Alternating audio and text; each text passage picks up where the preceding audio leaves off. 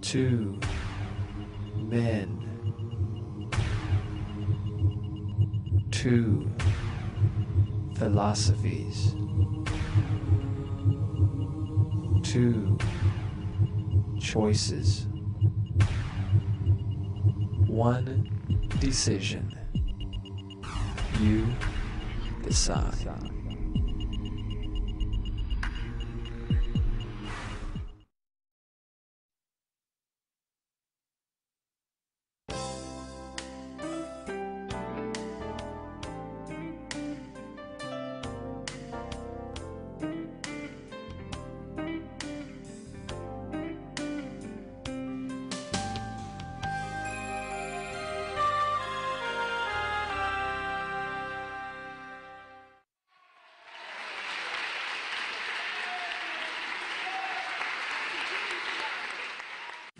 All right, well, it is an honor to be here tonight. My name is Kenneth Hovind. I was a high school science teacher for 15 years, and now for about 14 years I've been doing seminars on creation, evolution, and dinosaurs. I don't like sneaking up on anybody, so I'll tell you right now what I believe. I believe the Bible is literally true and scientifically accurate. I believe the evolution theory, as it's being presented in our universities, is one of the dumbest ideas in the history of humanity, and that's what we're going to talk about tonight. Evolution is not science. That's my contention. Now, before we get too far into this, we need to define a couple of terms, I guess. I have nothing against science. I taught science for years. I like the subject of science. But there is some poison mixed in with our science books. And that's all I'm concerned about. There are some lies that are used over and over and over and over to promote this evolution theory. Science is things that we can observe and study and test and demonstrate. Nobody's ever observed any evolution. Nobody's ever seen a dog produce a non-dog. Now, if you want to believe it happened, that's perfectly fine, but that now becomes part of your religion. That is not part of science. Science is things we know by observation, testing, and demonstration. Now, Florida has a law that requires textbooks to be accurate. All instructional material shall be accurate. Texas has a law that says instructional materials shall be factual, and theories shall be clearly distinguished from facts. Wisconsin has a law that says textbooks shall be accurate. Alabama has a code that says textbooks shall be adequate and current. I think these are all very reasonable laws, by the way. California has a law that says textbooks shall be factually accurate and reflect current and confirmed research. My contention is there is no current and confirmed research that supports the evolution theory. Evolution is not part of science, which is what this debate is about. This textbook says evolution is a fact. It says the evidence to support evolution is based on fossils, traces of evolutionary history in existing organisms, continental drift, direct observations of change, and the experimental production of new species. Well, first place, we'll go through each of these later on, but there's no way any fossil could possibly count as evidence for evolution. I mean, if you were in a court of law and you brought a bone you found in the dirt into the judge and said, "Judge, this bone is the ancestor of everybody today," well, they'd laugh at you. You can't prove that bone had any kids. You sure can't prove it had different kids. And why on earth would you think a bone you found in the dirt can do something animals today cannot do, which is produce something other than their kind? So fossils absolutely cannot possibly count as evidence for evolution because it is impossible to demonstrate that they had any kids that lived. You might believe that they're ancestral, but that's now not part of science. Science is what we can observe and test and study and demonstrate. Evolution is the other word that needs to be defined. Evolution has at least 6 different levels. Now, I read some of the stuff that Dr. Weisenburg wrote in some letters to the editor in the past, and this has happened. I've had 75 debates now, and in the last 10 years especially, they've worked very hard to focus the definition of evolution on only changes within the species or between species. I think this is a little bit deceptive, as I'm going to share with you tonight. Actually, there are 6 essential levels that would all have to take place in order for evolution to be true. First, we'd have to have cosmic evolution. Somehow, you have to have the origin of time, space, and matter. Before the matter can get together and make life, there has to be the matter. So how did the matter get here? Where did the energy come from? Where did the laws of nature come from? Those are all essential steps that they are included in the textbooks as part of evolution theory. But during debates, it's very frequent for the debater to say, well, this is not really what evolution is about. Well, I'm sorry, it has to happen for evolution to even take place. So yes, it is what evolution is about. Secondly, you'd have to have chemical evolution. According to the Big Bang theory, the Big Bang produced hydrogen and maybe some helium. Well, then how on earth did we get all these other elements? You mean uranium evolved from hydrogen? We see lots of elements decay, break down. We don't see them go up without enormous energy input. And now you're back to the chicken and the egg problem. You have to have the stars already existing to produce the higher elements. So you really got a problem. Either stellar evolution or organic evolution or chemical evolution had to come first. But either way, you have a chicken and an egg problem. Thirdly, you have what I call stellar evolution, which is where the stars would have to evolve. Nobody's ever seen a star forming. One professor said, oh, we see a star forming right now in Crab Nebula. I said, no, you don't. You see a spot getting brighter. You're assuming it is a star forming. It could be the dust is clearing and there's a star behind it. The fact is, we have never observed a star forming. We see stars blow up all the time. It's called a nova or a supernova. And yet there's enough stars out there right now that everybody on Earth can personally own 2 trillion of them to yourself. Those are the ones we know about. We don't know about the ones that we don't know about. Fourthly, there would have to be what's called organic evolution. Somewhere, somehow, long ago and far away, life had to get started by non-living material. Now, the evolutionist is left with the very embarrassing position of having to believe in spontaneous generation, even though it was proven wrong several hundred years ago. All the experiments by Francisco Redi and Louis Pasteur and many others have said, look, life begets life. Life does not come from non-living material. One student was sitting in the audience one time, and his question for me during the question time was, Dr. Hovind, if scientists ever make life in the laboratory, what are you going to say then? I said, well, first of all, they are a long ways from coming to that. They can barely make a few amino acids, okay? Secondly, if a bunch of intelligent scientists do produce life in the laboratory, then I would say that that proves that it takes intelligence to make life, which is what I've been saying all along, okay? But the evolutionist really is left with, I think, the very embarrassing and totally anti-intellectual position of thinking that life came from something that was non-living long ago and far away. Why could it happen only once? 3.5 billion years ago. Why isn't it happening commonly, frequently? Fourthly, we have what's called organic evolution. That's where life gets started. Fifthly is macroevolution. That's where an animal changes from one kind to another. Nobody's ever seen this. The Bible says the animals bring forth after their kind, and so the definition of kind would be those that are able to bring forth. A dog and a wolf can mate and bring forth offspring. A dog and a banana cannot. So in some cases, it's very obvious what are the same kind. In other cases, it's not obvious what exactly was the original created kind. And I think that's a valuable field of research that's worth doing. What were the original kinds? Probably the horse and the zebra descended from a common ancestor. That doesn't mean the horse and the pine tree descended from a common ancestor. So macroevolution is where you change from one kind to another. Nobody's ever seen that. Lastly, we have what's sometimes called microevolution. I object to this term. I think it's confusing because it's not really evolution. It's just a variation of the same kind of animal. But if you want to call it microevolution, I'll buy that with the qualification that I object to that, because it's really just a variety within the same kind. The first 5 steps that would have to take place are actually totally religious. Now, the professors that promote evolution are always trying to focus the attention on microevolution, where there are millions of examples. I mean, I agree, this one happens. There's no debate. Variations happen. The question is, are they limited or unlimited? And I think the obvious observations for the last 6,000 years of human history tell us variations are limited. You might get a big dog or a little dog, but you get a dog every single time. No exceptions. According to the Big Bang Theory, though, the Big Bang teaches 18 to 20 billion years ago, there was a Big Bang where nothing exploded and produced everything. And 4.6 billion years ago, the Earth cooled down and formed a rocky crust. This is what the textbooks teach. Now, how some professors can say this is not part of evolutionary theory, I don't understand that, because it is part of evolutionary theory. It is an essential step. You have to get the Earth here before anything can evolve on the Earth. And so if they say the Earth cooled down and a rocky surface was created, and they say as the Earth formed, it was like the moon and the Earth's surface was hot and there were large pools of bubbling lava. But oceans formed as it rained on the rocks for millions of years. This is what's in typical textbooks all across the world as part of the process of life getting here. This textbook says, then millions of years of torrential rains created great oceans. Yes, boys and girls, swirling in the waters of the oceans is a bubbling broth of complex chemicals. Progress from a complex chemical soup to a living organism is very slow. Wow, I guess it is. It's totally stopped. It doesn't even happen. That's how slow it is. This is pure imagination. This is a fantasy, okay? If they want to believe that, that's perfectly fine. But I resent them using my tax dollars to cut down a perfectly good tree and print that and sell it to the kids and teach it as if it's a fact. It's not science. This textbook author says the first self-replicating systems must have emerged in this organic soup. So the evolution theory teaches basically 20 billion years ago, Big Bang, 4.6 billion years ago, Earth formed, then it rained on the rocks for millions of years, turned them into soup, and the soup came alive 3 billion years ago. And this early life form found somebody to marry. Now there's a good trick. And something to eat, of course, and slowly evolved into everything we see today. That is pure fantasy. There's Grandpa, the soup right there, okay? Now, there's no question there's a lot of dogs, okay? No question. But the evolution theory believes all the dogs came from a rock.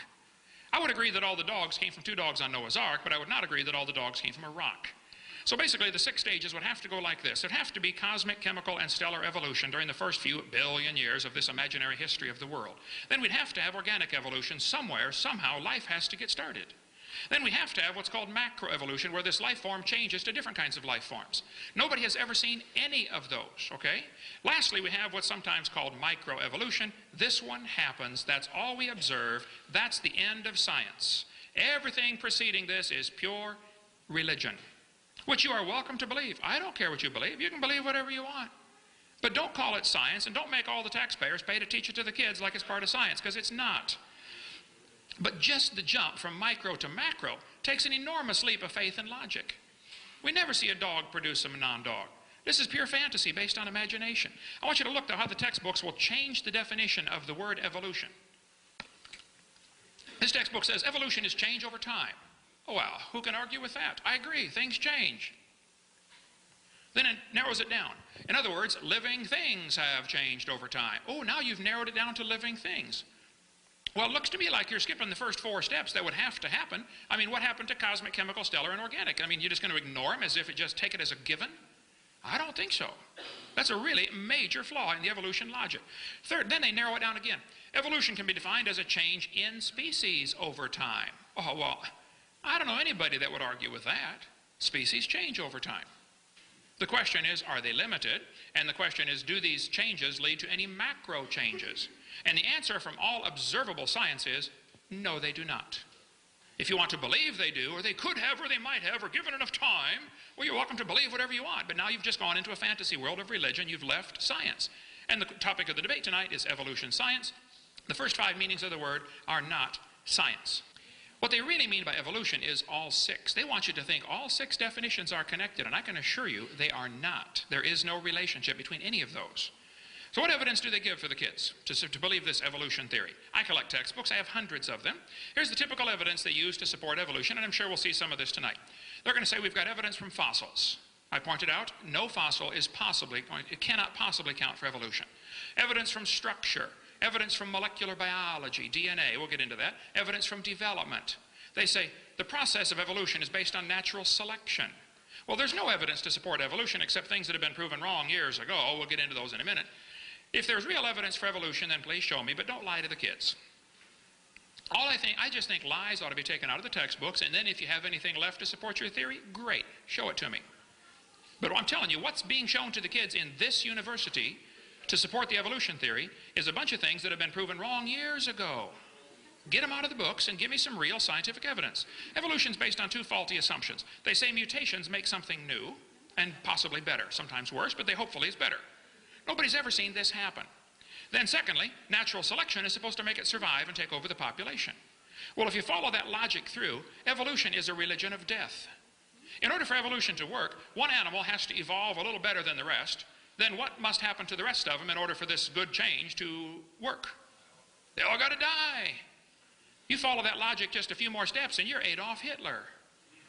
Let's just speed up the process and kill off those that we think are inferior. And we'll save the superior ones, you know, the blonde-haired, blue-eyed Norwegians and Germans. Yeah, sure, you betcha. Okay? This textbook says mutations are the original source of variation. There's no question mutations happen, but they do not produce evolution. Mutations produce changes that are almost always fatal or certainly harmful. Nobody's ever demonstrated a positively beneficial mutation. There's a 5-legged bull, that's a mutant, but no new information is added. There's a short-legged sheep, that's a mutant, but again, no new information is added. It's a loss of information. There's a 2-headed turtle, that's a mutant. It's not ninja, but it's mutant, okay? And he's going to freeze first winter because nobody makes a double-neck turtleneck sweater. See? Mutations are scrambling existing information. Like scrambling up the letters of the word Christmas, you can get all sorts of different words. But you will never get Xerox, zebra, or queen out of the word Christmas because the letters are not available. A mutation should really produce some new information. This textbook shows the kids a fruit fly. Look what it says here. Boys and girls, normal fruit flies have 2 wings. This mutant has 4. By the way, he can't fly. This rare mutation, like most mutations, is harmful. Then it says, beneficial mutations are the raw material for natural selection. Oh, now hold on just a minute. Why didn't they give an example of a beneficial mutation? Why would they show the kids a bad one and then tell them, good ones is how it works? Show me a good one. Nobody's ever seen a good one. One guy told me, oh, I know a good one. He said, people in Africa that get sickle cell anemia cannot get malaria. Well, that's just brilliant. That's like saying if you cut off your legs, you can't get athlete's foot. Both sickle cell and malaria are detrimental. That's not an advancement. Think about it. They're going to say evolution and natural selection go together. No, it does not. Natural selection selects. It doesn't create, it selects. You can only select if there's something to select from. We had at our place a few weeks ago the world's smallest horse. Suppose I said, I'm going to get all the horses in the world, and I'm going to try to get horses that are the size of a flea. So anything over the size of a flea, I'm going to kill them all, and let only those under the size of a flea survive. How long would it take me to get a population of horses the size of a flea? It'll never happen because I have nothing to select from. Natural selection selects, it does not create. And how they get this idea that natural selection will create something, I don't know. It just simply selects. All biologists know it does not create properties. But Darwin said, evolution by natural selection was going to be the way it happened. And this textbook says evolution by natural selection had occurred in just 1 year with the finches. Oh, come on. Darwin observed 14 varieties of finches on the Galapagos Islands. All he saw was that finches produce finches. Now, if you want to believe they came from a rock, well, you just go ahead and believe that, but that's not science.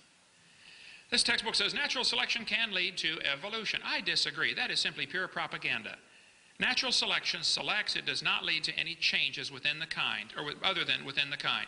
It only causes varieties to be produced.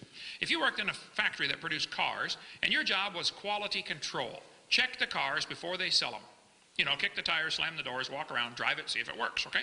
If you weeded out every single mistake, how long would it take to change the car to an airplane? You say, it never will. That's my point. Quality control can make it a good car and keep it a good car, but it can't change it to something else. And natural selection can keep it a good species, but it can't change it to something else. That's the whole point. You may get a big dog or a little dog, but you're going to get a dog, folks. There are some pretty bizarre varieties among the dog family, but they're all dog. And believe it or not, the Chihuahua and the Great Dane are still interfertile. Except for a few mechanical problems, but it can be done, okay? Probably the dog, the wolf, and the coyote had a common ancestor. I wouldn't argue about that. But every kid knows they're the same animal. Anybody in the room here 5 or 6 or 7 years old? No, little ones. Well, I normally do this with a 5-year-old, and I'll ask them, okay, boys and girls, here we have a dog, a wolf, a coyote, and a banana. Which one is not like the others? Every single time they get it, okay, it's the banana. A child can tell you it's always the same kind. National Geographic ran an article about wolf to woof, how dogs evolve from wolves. I agree, but it's not evolution. It's a variety of the same kind, and they're still interfertile. And that's what the Bible says the kind definition was, those that can bring forth. So nothing new was created. The Bible says they bring forth after his kind, and if you got an exception to that, I'd like to see it. Variations happen, but they are limited. Farmers have been trying for years to get bigger pigs, but they're never going to get a pig as big as Texas. There are limits. Roaches down where I live in Florida become resistant to pesticides after a while. Like bacteria become resistant to drugs. I agree. But the roaches will never become resistant to a sledgehammer. Okay? There is a limit. And the bacteria have limits to how far they can vary within their already existing gene code. They always produce the same kind of plant or animal. That's not really evolution because the information was already present in the gene code. No new information is added. Real evolution would be new information. How long would the Chihuahuas last in the real world, huh? All these varieties that we get, if it wasn't for somebody protecting them, they wouldn't survive. Turn all the Chihuahuas loose back into the woods. They'd run up to the wolf. Yip, yip, yip, yip, yip. Crunch. End of gene pool, right? Genetic information is always lost, not added. Real evolution means an increase in genetic complexity. I defy anybody to show me where that's happened and produced any changes in the population. I grew up in Illinois, corn country. We got so many kinds of corn, they number them. But you can crossbreed your corn from now till the cows come home, and you'll always get corn. You will never get a hamster or a tomato or a whale to grow on your corn stalk, okay? It ain't going to happen. Variety of dogs happen, I agree. This Irish textbook calls it divergent evolution. They say the poodle, the terrier, and the collie had a common ancestor. Oh, come on, it's still a dog. Giving it a fancy name doesn't change the facts. It's not divergent evolution, it's a variety of dog. That's deceptive. See, they're going to give this as evidence for evolution, and then the kid psychologically is going to think the whole theory's been proven, when nothing could be further from the truth. This Mexican textbook says the zebra and the horse had a common ancestor. I agree. And it looked like a horse. Four-wheel drive, genuine leather upholstery, all the standard equipment. Okay, it was a horse. They got big horses and little horses today, all kinds of them. And it's interesting, horses, they're limited. There's some folks in California that have contests. They crossbreed horses, zebras, donkeys. They get zorses, zonkies, zeonies, z-donks, and chibras. Here's their website. They're all interbreeding. Okay, guess what that proves? They probably came from the original kind. A horse. There's a bunch of zebroids running around. In the Kentucky Derby in the last 100 years, they've gone from an average winning speed of 127 seconds down to 123 seconds. Now, back in the early days, they got some low times turned in back then, too. But let me ask you a question. How much money would you guess has been spent on the Kentucky Derby trying to breed faster horses? Millions and millions and millions of dollars, right? Now, I don't know if they've reached the absolute limit or not. I don't know. But I suspect they're getting kind of close. And the point is, they're still horses, and there seems to be a stone wall here. You can't go faster. If you really want to win the Kentucky Derby, why don't you breed wings on your horse and fly around the track in 12 seconds? All I'm trying to point out is, variations certainly happen, but they're limited. And the evolutionist does not want to confess or admit there are limits. He wants to imagine that it can go on forever indefinitely. Well, you just go ahead and imagine all you want, but keep your religion out of the school system.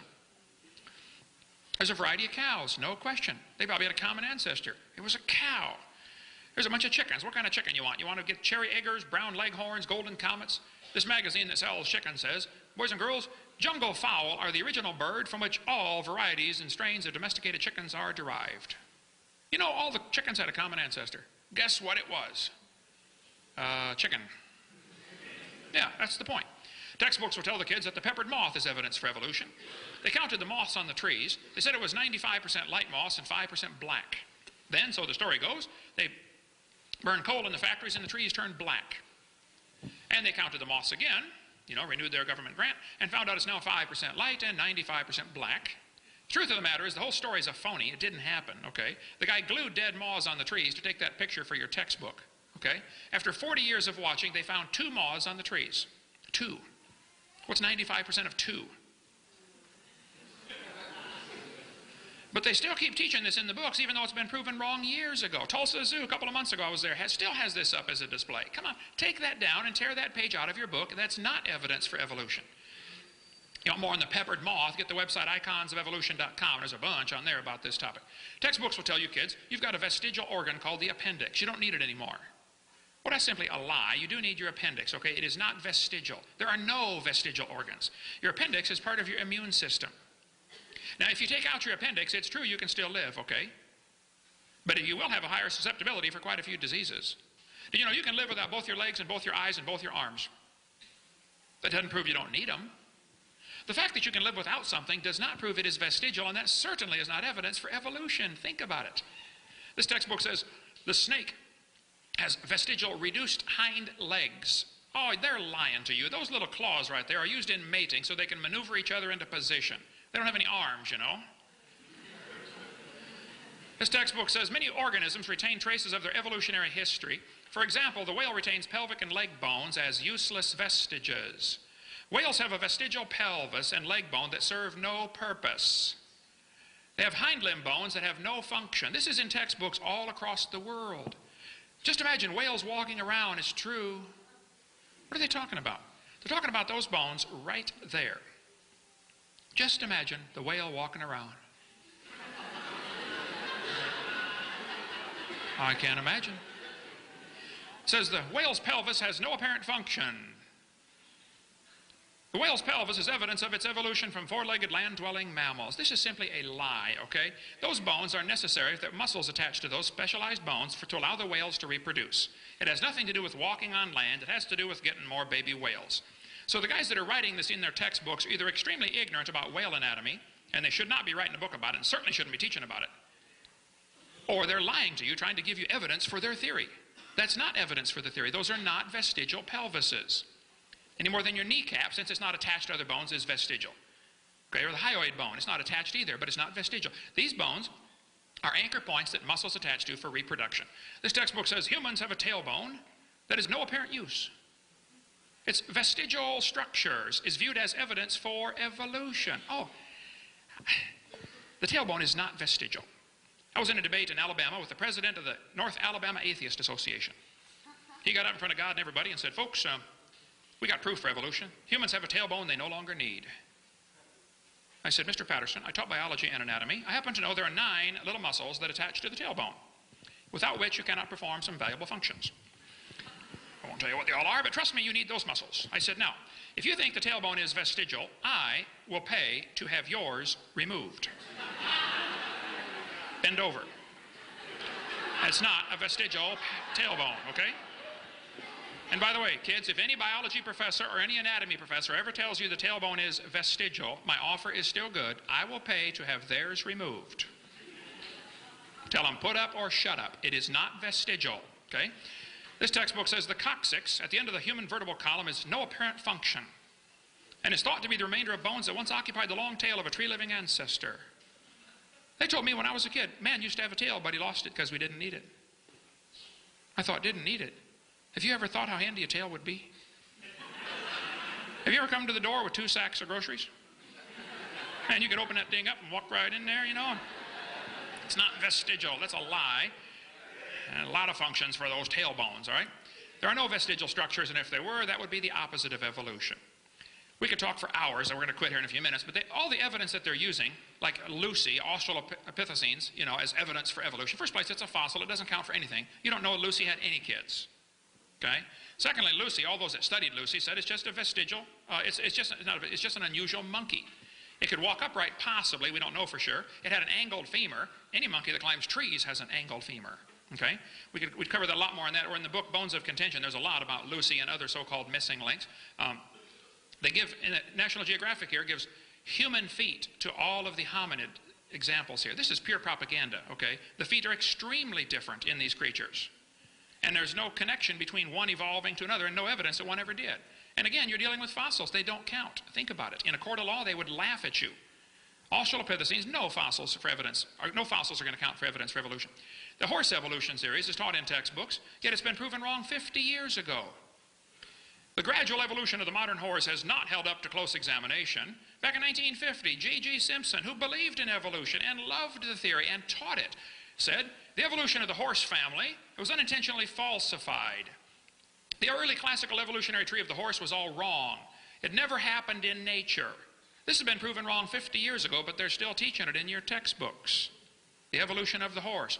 Up here at Yale University, they still got a big display of the horse, how it evolved from Eohippus to Equus. Pure propaganda. Didn't happen in nature. Darwin considered the idea that the human embryo has gills and he slowly evolved from a fish-like creature to a human. He considered that the best single class of facts in favor of his theory. He called it the biogenetic law.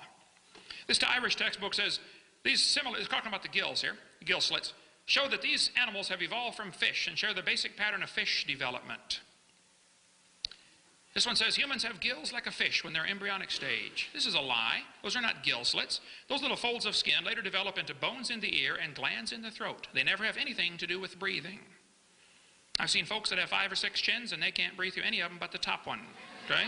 They're not gill slits. Haeckel actually lied. He faked the pictures of a human and dog embryo. He made them look just alike. Haeckel was a liar. He made giant charts of his pictures showing that these embryos of all these different animals have gill slits. This is a lie. On top are Haeckel's drawings. Underneath are the photographs of the actual creatures. Either he's a lousy artist or he's a liar, okay? Haeckel actually confessed to lying in court at University of Jena, but his textbooks are the textbooks today. I guarantee this university has a biology or anatomy textbook that teaches that the embryo has gill slits, and that's evidence for evolution. That's been proven wrong 127 years ago. Get it out of the book. If you have evidence for evolution, then stop lying. Then show it to me, but quit lying to the kids and tell them you do. I want you to listen carefully tonight. If any evidence for evolution is presented, as if it is scientific, I suspect you're going to hear things like vestigial structures. You're going to hear things like embryology. That's the code word for what they're talking about here. This has all been proven wrong a long time ago. So don't buy that stuff. It's been in the textbooks for far too long. Kenneth Miller's still teaching it after 125 years of knowing it's been proven wrong. I've got all kinds of stuff. We've got to quit here. Okay, I just don't want to see kids lied to. I think there is no evidence to support the idea that any animal produced a different kind of animal. Now, if you want to believe it happened, you enjoy yourself. You believe whatever you want. But don't call it science. And don't make all the taxpayers pay to teach it to the kids in public schools. Those who believe in evolution should admit it is a religion, and they should start private schools all over America, and let those who want to pay and learn it come pay and learn it. They got no business making all of us taxpayers pay for this silly religion to be taught in the school system. Thank you so much.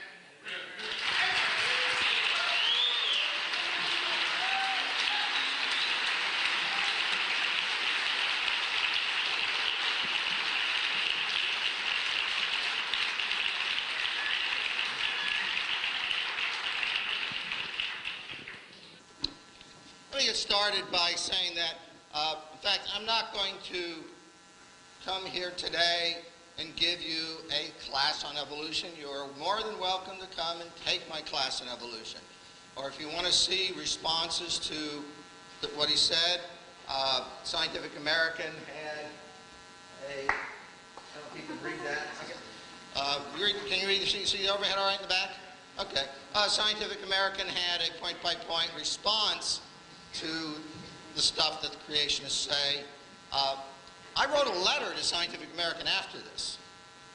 They didn't publish it. I think I know why. But and I said, excuse me, you just walked right into their trap, you fools. Right? What do they want, the creationists? They want to put their ideas, their theories, in evolution on a kind of equal basis, right? It's like right here. It's me versus him, right? And that's what they did in Scientific American. Love it. They say, oh, because now what they're going to do on their website, they'll say, oh no, Scientific American's all wrong. I point out something to you, and it's important to me, if not to you.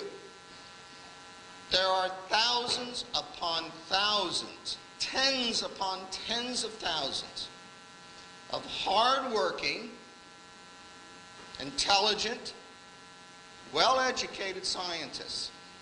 These are the people who are out there digging the fossils that he doesn't think matter, but they're sure as hell working their butts off, digging them and studying them, right?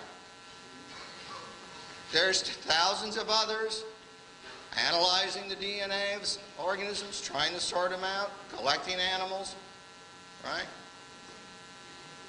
They're standing behind me. You can't see them. They're all busy working, doing their science, okay? So this is, of course, in a sense, a totally unfair argument. He'll say X, I'll say Y, you'll say, well, I believe X, because I came in here to believe in X. So read that if you want the response. I have actually a different focus. I'm not going to sit here and defend evolution. It doesn't need defending. Okay?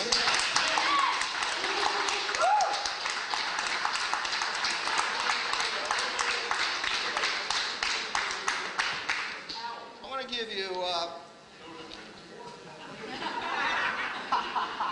want to give you the revelation of Richard. And God appeared to me, and she said, Richard, I created all that you see and study, the mountains and their fossils, strewn rocks, the fish in the sea, the birds in the air, even the isotopes in the stones by which you measure their age. Actually happened. And I was stunned. God was a woman. And yet, what else would she be? Again, God spoke. Spake, excuse me, it's biblical. Then God spake. What say you to these revelations, Richard? Wilt thou not give up thy false idol of evolution?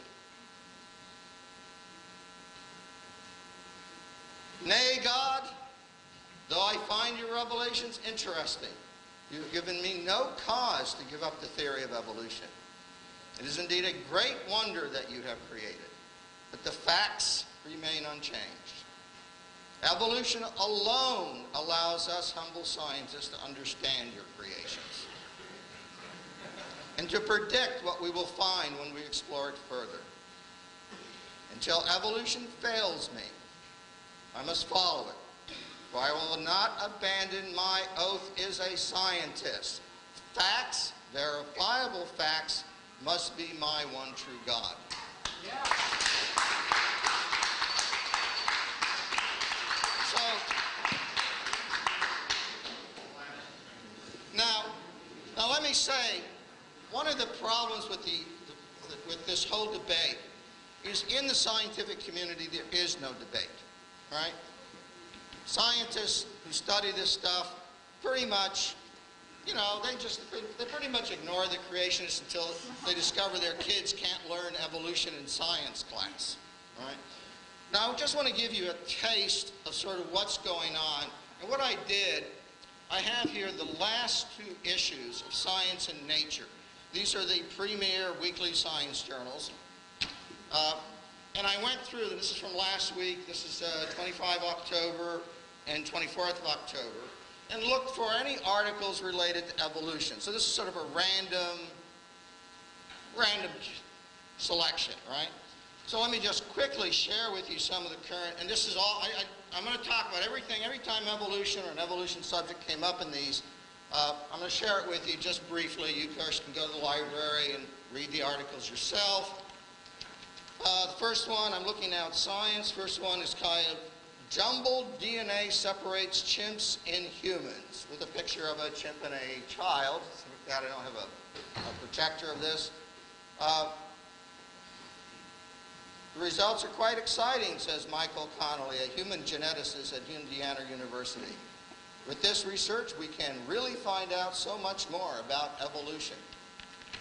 Actually, what they discovered is they're finding there's somewhat more genetic difference than they originally had measured. Because see, now the data is coming in much more rich data. We're getting the sequence of the genes, of the DNA. So the data is much richer, and they're looking forward to that. The next article, called Cuts at Dino Monument Anger Researchers. The researchers are mad at Dinosaur National Monument in Colorado, I guess where it is, because they're cutting back the staff of people who are studying dinosaur any fossils. And actually the quote I thought was interesting was that Amy Henrici of Carnegie Mellon Museum in Pittsburgh, she studies some of the oldest frog fossils. Her specialty is frog fossils. Now, who would study frog fossils? Somebody in the evolution of amphibians, I guess, right? And she's very upset because now she's not going to have enough easy access to the material she needs to do her science. What's she going to do without her frog fossils? I don't know. Become a creationist, I suppose. No, she's a scientist. She needs facts. She needs data. She needs those fossils. Those fossils do tell a story. You know, he says, oh, you can't prove anything by fossils. Well, you got to prove something by it. The next article is titled Darwin Retains Seat in Ohio. It's a news article having to do with the battle between creationists and evolution in Ohio schools, with an attempt to, of course, get the one version or another of creationism into the schools. What was interesting, actually, there was a survey did just before the vote. Case Western University did a survey. I don't know who they surveyed. It's a very short article. It says of 500 respondents, including some from fundamentalist colleges, 93% they were not aware of any evidence that challenges the principles of evolution. I don't know who those other 7% are. Maybe they are from those fundamental schools, but 93% is still pretty good. I think from working biologists, it's 100%. People who actually study biology.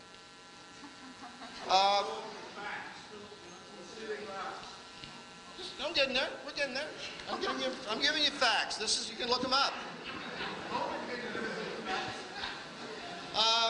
Discussion of the origin of life on page 747. Go to your library. some articles here, and what's important actually in that discussion, it's actually a little debate about high temperature versus low temperature models for what he calls chemical evolution. They don't mention evolution actually in those letters because they're talking about the origin of life, not evolution. Different subject.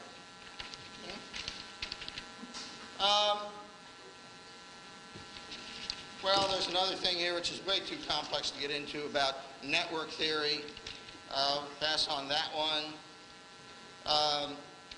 There's another one about aging and the evolution of aging and how that could have happened, aging theories. If you want, you can look it up and see how they're applying evolution theory to that study. Want some facts? I'll give you some facts. Okay, let me jump right ahead to that. I'll skip some of these other articles because turned out there was really some interesting ones in this issue of Nature. Here's an article. You're going to love this title. Contemporary Fisherian Life History Evolution of Small Salmonoid Populations. Of course, he's going to say this is just microevolution, but they actually do it done is demonstrated through a study of the salmon population that it has evolved over the time that they've been studying it. So they actually have the actual data showing evolution in that population. And finally, in this issue, or not finally, there's one more, something about moths' mating preference. And they've done a study of moths and how the chromosomal structure in the moths and how the sexual gender is determined in moths relates to their evolution. And my point here is just to point out, evolution is, it's part of biology. It's not going anywhere. It's not disappearing because it works. Finally, and I just thought I would share this, the final article, and when I got to it, I said, hallelujah. Amen. Amen. This one is called, this article, page 832, you can look it up. It's called Detecting Recent Positive Selection in the Human Genome from Haplotype Structure. It's got quite a few authors. Sabetti, Reich, Higgins, Levin, Richter, Schaffner, Gabriel, Plankto, Peterson, McDonald, Ackerman, Campbell, Ashla, Cooper, Kowalski, Ward, and Lander. They're from a variety of institutes, Oxford mostly, and also Mass General Hospital, Illinois, MIT. Now, these poor deluded souls from all those institutions around the world have examined what are called haplotypes. I know you're not biologists. I don't want to get into it. But haplotypes are a particular type of genetic structure. And they've looked at those haplotypes. And from that, I'll quote for you. It says, core haplotypes. I'm sorry about all the, sometimes the lingo is a little, it's just what it is. I can't, I'm not responsible for it. Core haplotypes, what's that? What a haplotype is? A haplotype is several genes on a chromosome that are inherited together. So what they're doing is looking at several genes that are inherited together and analyzing the pattern of that inheritance. And here's what they say. For haplotypes that have an unusually high haplotype homozygosity, I'm not going to explain that, indicate the presence of a mutation that rose to prominence in the human gene pool faster than expected under neutral evolution. And they conclude that these data show significant evidence of selection, that is evolution by natural selection. I just need to wet my whistle. So, now look, I know you want me to stand up here and talk about the wonderful fossils in the peppered moth. I don't like errors and lies any more than anybody else in textbooks. I can tell you, by the way, I'm writing a textbook myself, and putting figures in a textbook is a nightmare, and I now know better why those textbook figures keep popping up over and over again. Okay? What I'm here to do is teach you a little bit about science, because here's the fundamental problem. Creationists don't do science. They don't understand science. They're clueless.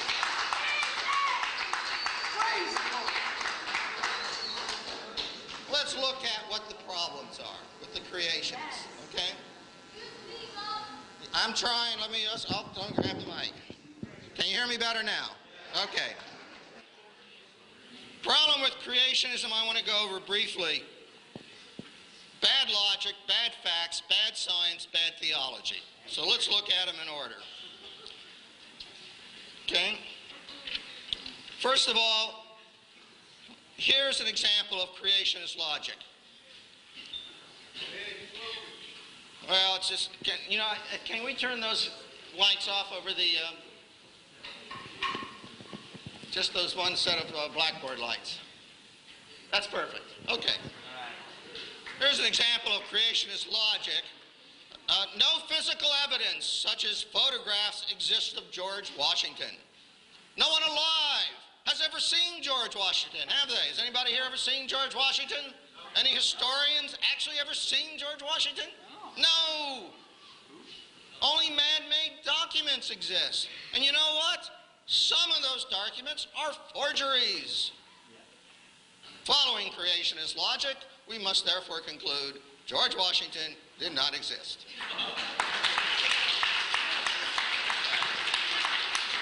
Look, that's not the way science works. Okay? Science is a process of debate between alternative explanations. If you're going to challenge evolution, you've got to come up with a better theory, one that offers explanations. Now, I know that Dr. Hovind has a $250,000, it's still $250,000? $1 million. Well, all right.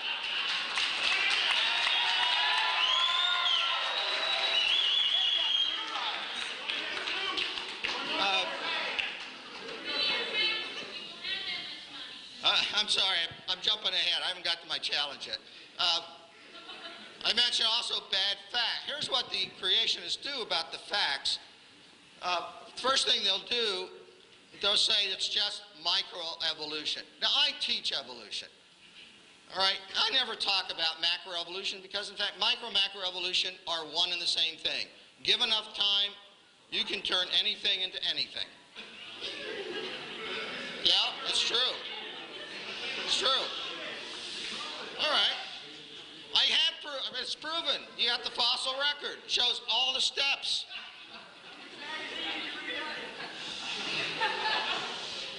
Now, if he can, the problem here is what is a type? You know, he says, okay, a chicken's a chicken. But wait a minute, a chicken's also a bird, right? Birds give rise to birds. It's not that much difference between a chicken and a turkey. Maybe they have a common ancestor, right? And so on back in time till you get to something, Archaeopteryx, right? A bird with a beak. Well, it's just a fossil.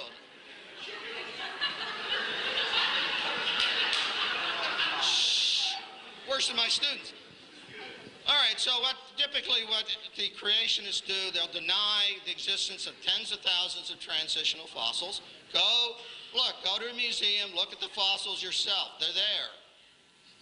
They are there. They do exist. Scientists who study these things believe they tell a story. Just as historians who study documents, which are nothing more than fossils, historical documents are nothing more than historical fossils, except they're made by man. Fossils are actual physical objects. Okay? They harp about the occasional error. God, if I hear about the peppered moth one more time, I'm going to vomit. I don't teach the peppered moth. The peppered moth story, we know one thing that we actually measure. The number of black and white morphs changed over time. There are different theories as to exactly why that happened.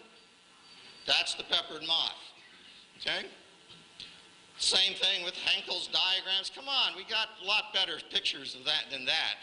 Biologists didn't quit studying this stuff with Darwin, you know. Typically, you know, the creationists remain ignorant of current research. I just showed you some. You won't hear creationists attacking that because they don't know about it. Whenever a physicist, chemist, geologist, astronomer, zoologist, geneticist, paleontologist, or any other fully qualified scientist makes a discovery that supports evolution, typically creationists ignore it, treat it as some kind of conspiracy, misinterpret it, claim it actually doesn't exist. And this part really gets my goat. They require of evolution perfect data and absolute proof, but accept even the most superficial evidence in their support of their position. The real world and real science is real. You know, there are gaps, there's data. You know, I've done experiments. I've been in the lab, and I've been out and looked at fossil beds. It's a messy business. Let them do as well. Now, the real problem is creationism is not even a proper science.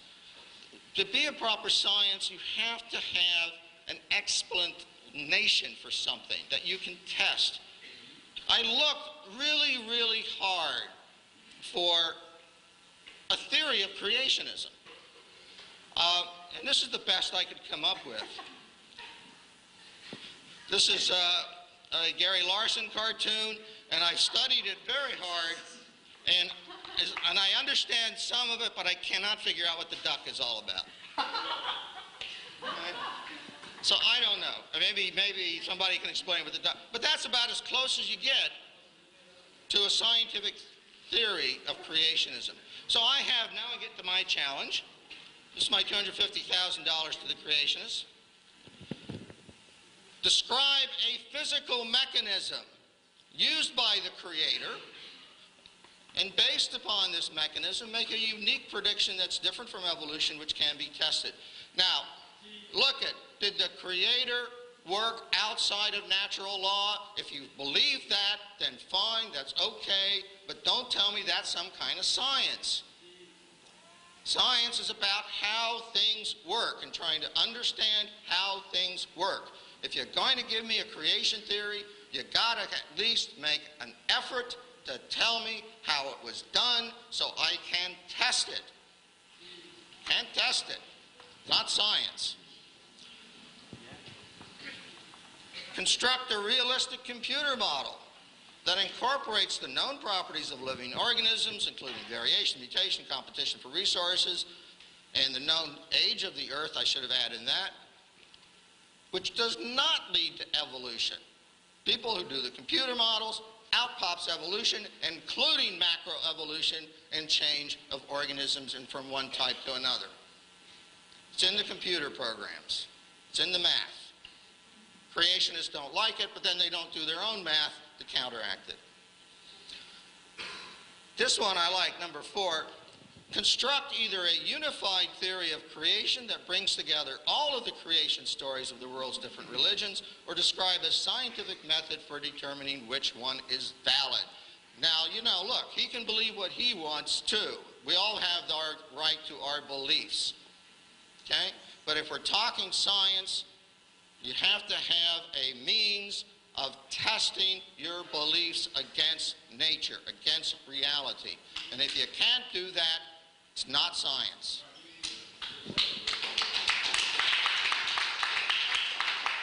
Let's talk about, you know, here's a couple of specifics that I wouldn't mind seeing an explanation for.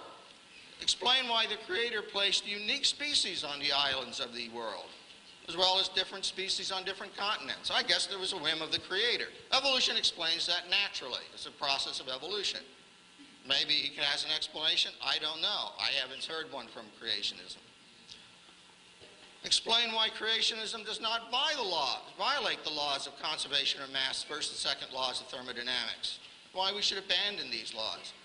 You know, one of the things that really gets my goat is sometimes creationists will say, well, you know, evolution violates such and such a law of nature. You know, first law, second law, whatever. Wait a minute, you're talking about a process that's outside of natural law, how can you attack us who understand and use natural law? It's a mystery to me. Okay?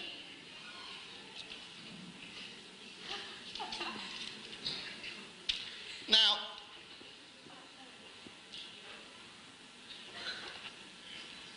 pointed out, then creationism misuses the facts, all right? Bad science. It's also bad theology. Let me just tell you a little story.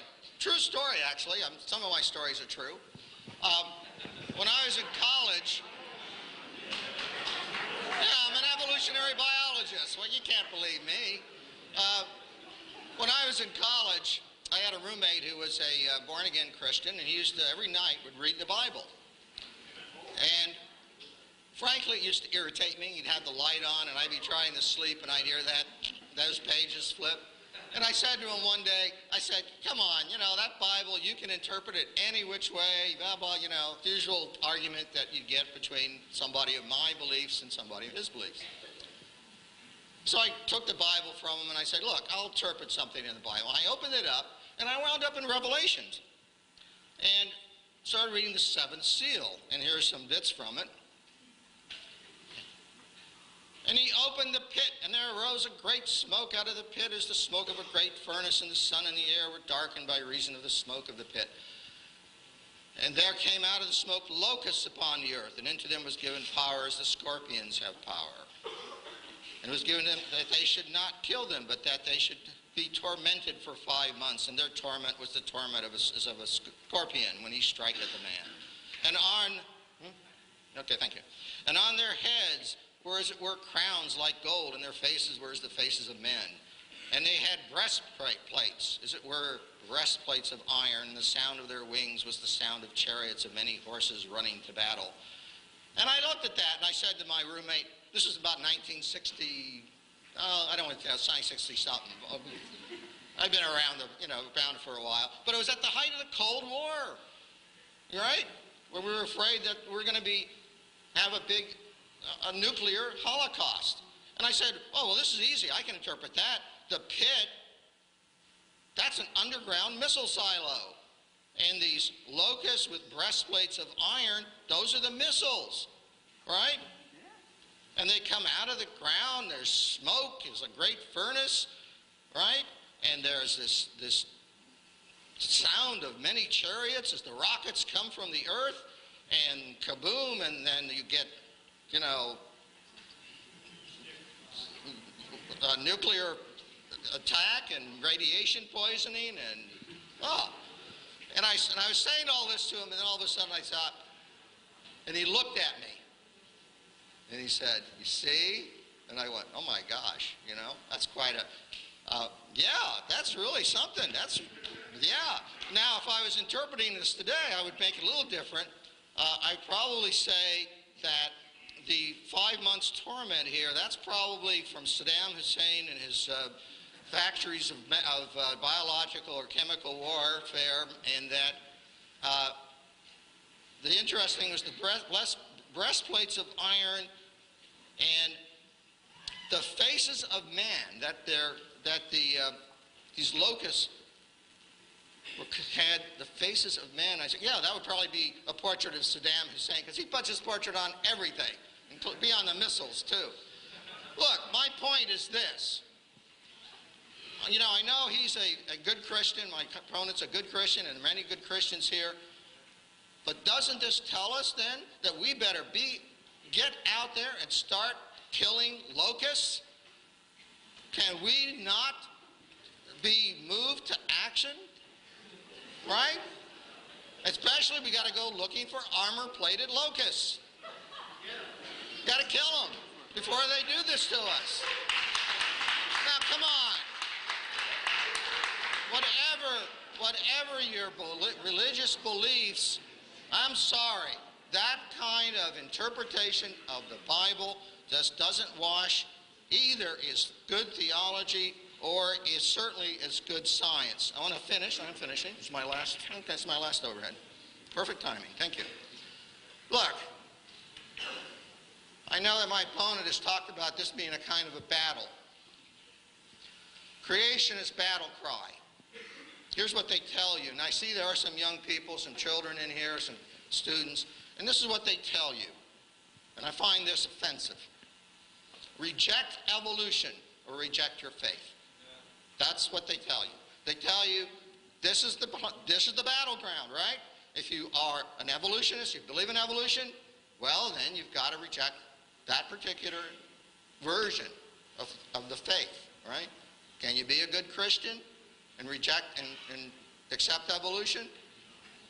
Well, okay, there you go. And I say to them, that is not the way it should be. There's a peace offering, okay? Science and religion deal with different domains of human experience. If you want to have a battle and you want to put your religion toe-to-toe with science, nobody gains, right? You say to the young person growing up who's studying biology and learning about fossils and learning about DNA, you say to that young person, hey, don't accept that, otherwise you can't be a good Christian. Now, I'm sorry. That's offensive. Okay?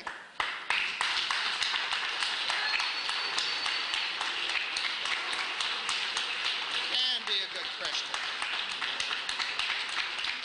You can accept facts, scientists, there are many good Christians, many good Jews, many good Buddhists, Muslims, whatever, in the scientific community who study evolution. And they deserve the respect that they've earned from their hard work. Okay? Thank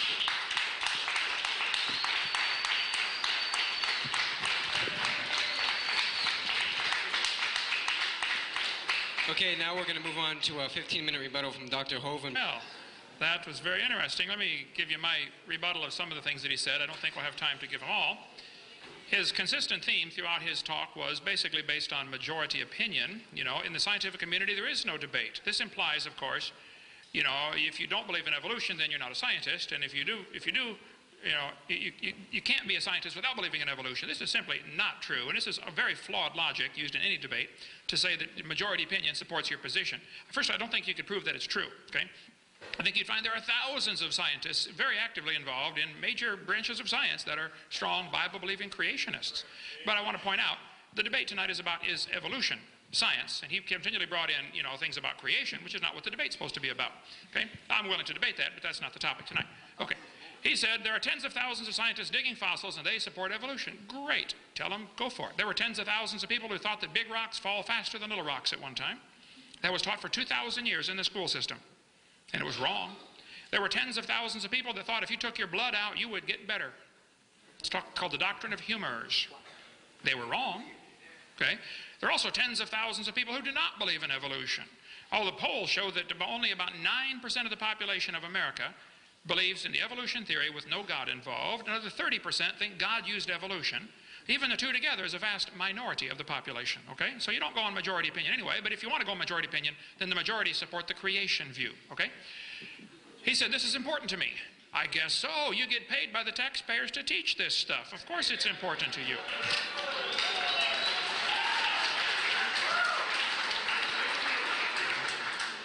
This argument for majority opinion implies those who don't believe in evolution are dumb. How many of you would understand that? He said, we walked into their trap. They want to put creation and evolution on an equal plane. Well, this is certainly why the evolutionists try very desperately to avoid any debates. We get turned down. I get turned down about 200 times for every one we get accepted for to do a debate on this topic. And their arguments are, we don't want to put them on an equal plane. Well, the Soviet Union teachers would say the same thing 20 years ago. We don't want to talk about capitalism and communism together. We don't want them on an equal plane because we know communism is so superior. This is obviously flawed logic about the equal plane argument that he mentioned. Students ought to be able to see all sides of the issue. If you're not showing all sides of the issue, you're indoctrinating, you're not educating.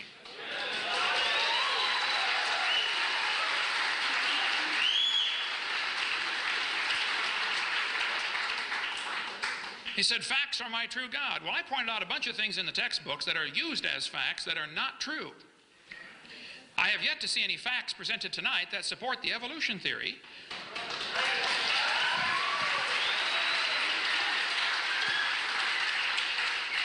Also, I'd like you to show me any facts that have stood the test of time. I don't know if you caught what he said earlier, but he talked about creationists don't keep up on the most current research. The most current research. Well, first place, I think a lot of creationists, myself included, try to keep up on the most current research. But the fact of the matter is, the evolutionists are always relying on the most current research. They'll say, well, we just discovered in the laboratory. I say, wait a minute, right there. This theory's been around for 140 years. You're relying on things that are just discovered and haven't stood the test of time yet. Like the one in November 99, when National Geographic ran the big article about the fossil, half bird, half reptile. 3 months later, it's proven fraudulent. This happens over and over and over in the evolution theory. They teach something for a few years. Oops, we're sorry, it was wrong. Okay, let's go teach something else. Oh, we're sorry, it's wrong. Okay, we'll teach something else. Forget about this current, don't forget about the current research. I'm in favor of that. But don't use that as evidence till it has stood the test of time. Show me some facts that have stood the test of time. All of the so-called cavemen get proven wrong one by one. Nebraska man was in the textbooks for a while. Piltdown man was in the textbooks for 40 years and it was proven wrong. It was a deliberate fraud. Just study the facts and you'll see there are no facts that support evolution theory that have stood the test of time. All false theories die very hard. The geocentric theory died a horrible death along with people who dared to question it, okay? Doctrine of humors died hard. Evolution is a dying religion and its adherents are running scared. Creationists don't do science because you can't test it. Well, creationists are not asking the taxpayers to pay for their view to be taught, so the burden of proof is on the evolutionist. Richard Dawkins said, it's absolutely safe to say if you meet someone who claims not to believe in evolution, that person is ignorant, stupid, or insane, or wicked. Well, Richard Dawkins has refused to debate creationists for many years. I was over in England 2 weeks ago. I'll debate him any time with half my brain tied behind my back. Okay? If we stick with the scientific facts, tell him. We've already sent letters to him. Kenneth Miller, who teaches evolution and writes books about it, I debated him on the radio one time. He's a Catholic, writes a lot of textbooks about biology and evolution. He said evolution is controversial in some circles. As if, well, only those people who are stupid don't accept this wonderful revelation that we all came from a rock 4.6 billion years ago. Karl Popper said evolution is not a fact. It doesn't even qualify as a theory or hypothesis. It's a metaphysical research program. It's not testable science. Julian Huxley, Thomas Huxley's grandson, said, I suppose the reason why we leapt at the origin of species was that the idea of God interfered with our sexual mores. Ooh, now we're getting to some truth here. If you don't want God telling you what to do, that's perfectly fine. I don't care if you obey God or not. You can live your life any way you want, but don't stand behind some flimsy religion called evolution and claim that justifies your rejection of the obvious, that dogs produce dogs and cats produce cats and life begets life. There's no evidence for this evolution theory. Michael Ruse, professor of philosophy and zoology at University of Guelph, said evolution is promoted by its practitioners as more than a mere science. Evolution is promulgated as an ideology, a secular religion, a full-fledged alternative to Christianity with meaning and morality. I am an ardent evolutionist and an ex-Christian. But I must admit in this one complaint, and Mr. Gish is but one of many to make it, the literalists are absolutely right. Evolution is a religion. This was true of evolution in the beginning, and it's true of evolution still today. Sir Arthur Keith, who wrote the foreword to Darwin's 100-year anniversary book, 1959 edition to Darwin's book, Arthur Keith, who believed in evolution, said, evolution is unproved and unprovable. We believe it because the only alternative is special creation, and that is unthinkable. Professor Bonar said, evolution is a fairy tale for grown-ups. The theory has helped nothing in the progress of science. It is useless. So don't tell me that all scientists believe in evolution. You're simply mistaken, okay? Plus, it wouldn't be good logic to use that as an argument because majority opinion means nothing. The majority of the Taliban thought they did what was right, okay? Malcolm Muggeridge said, I'm convinced that the theory of evolution, especially the extent to which it's been applied, will be one of the great jokes in the history books of the future. Posterity will marvel that so flimsy and dubious an hypothesis could be accepted with such incredible credulity that it has. How can people believe we all came from a rock 4.6 billion years ago? Scientists who go about teaching evolution are great con men. The story they are telling is maybe the greatest hoax ever. In explaining evolution, we do not have one iota of fact. Fred Hoyle said the only way life could have come into existence is because some superintelligence having created it. So he says, well, maybe it came here from outer space. Well, you're transplanting the problem to a different place. How did it get started? That's not a solution. Pierre de Chardin, who was involved in the fraud of Piltdown Man, okay, Catholic priest who promoted all kinds of false evidence to support the evolution theory. Pierre de Chardin said, evolution is a general postulate to which all theories, all hypotheses must henceforth bow in order to be thinkable and true. Evolution is a light which illuminates all facts, which all lines of thought must follow. This is what evolution is. You talk about a mantra. That's a religious, dogmatic statement. That's not science. Nobody's ever seen any evolution other than the micro changes we see within the same kind. My opponent asked for a testable hypothesis. Okay, here's my hypothesis. This world was created by an intelligent creator, and everything was created within a few days of each other. This is the only way to explain all the millions of symbiotic relationships we find in nature. Certain plants require certain animals require each other to transport seeds or whatever. If you want to think that these things evolve separately, you're welcome to do that, but I think it's more logical to say they're so complex they had to be designed. First of all, the design indicates there was a designer, and the complexity indicates there was a really intelligent designer, and the interrelation between all these plants and animals, including the fact that plants give off oxygen and animals give off CO2 and they reciprocate the gases, there are billions of examples that you would have to say it is best explained with a creation of these things fully formed and in close proximity to each other within a few days. Then I think there was a worldwide flood about 4,400 years ago that buried this world and produced billions and billions of fossils, which we're still digging up today. All of the fossils that we find are indication that there was a rapid burial, catastrophic burial, in enormous amounts of mud. There are layers of limestone that cover just about the entire United States. The fossil layers, the layers of rock that we see, the so-called geologic column, by the way, the geologic column does not exist except in the imagination, but the layers of the rock that we see are best explained by being deposited very rapidly, within just a few moments of each other, actually. All over the world, petrified trees are found standing up, running through multiple rock layers. People say these layers form separately over millions of years. I just don't think that's logical. Can you focus that just a little bit for me there, brother? Turn the outer one. If somebody wants to believe that these layers form, separately over millions of years, they're welcome to do that, but I think that the scientific evidence would say this is simply not true. Millions, maybe not millions, I know thousands and possibly even millions of petrified trees exist in the world, standing up in the vertical position. They're all over the world. These fossilized trees are connecting all these different layers that they're telling us are different ages. So back in 1830, they started teaching the layers of the rock are different ages. And somebody swallowed that and started saying, oh, wow, well, then that means this earth is millions of years old. The fact of the matter is the evidence we see from fossils, from digging in the ground, is you see petrified trees extending from one seam of coal right through 20 feet of rock into another seam of coal. They're found all over the world. Petrified trees in the vertical position are indications that these layers are not different ages. And yet my opponent here and his colleagues will dig in the dirt and find fossils and assume that because one fossil is lower than another one, therefore it is the ancestor of the one above it, which is totally flawed logic. I mean, if I get buried on top of a hamster, that does not prove he's my grandpa, okay?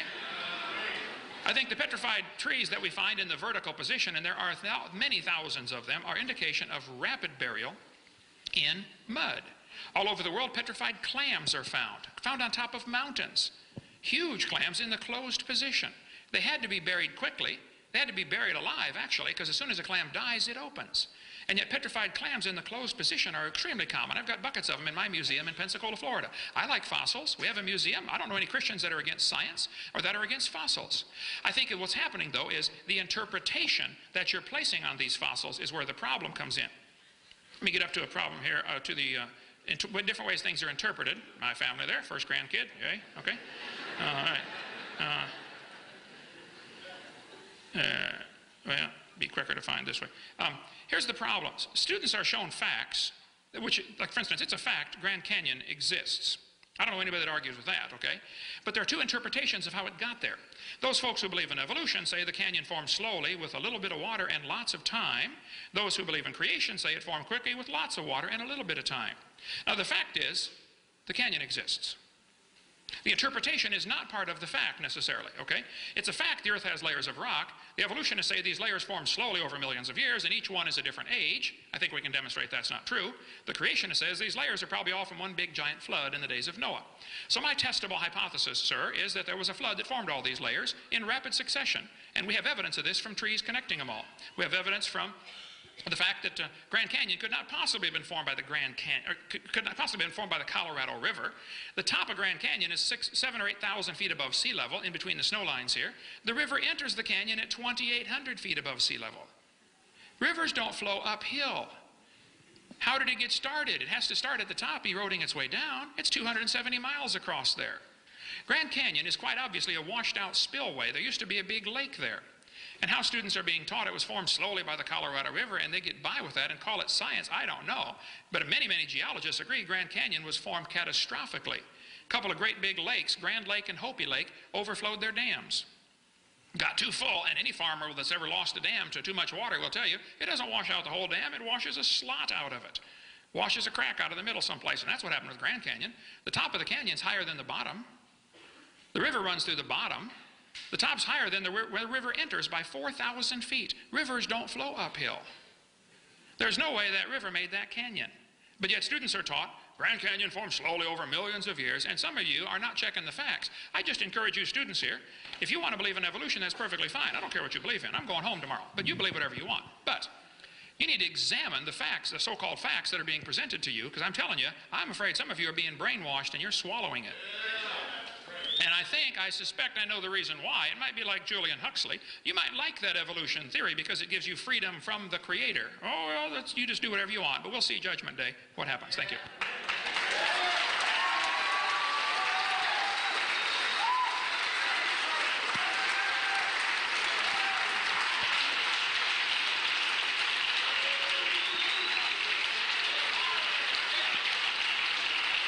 Okay, everybody.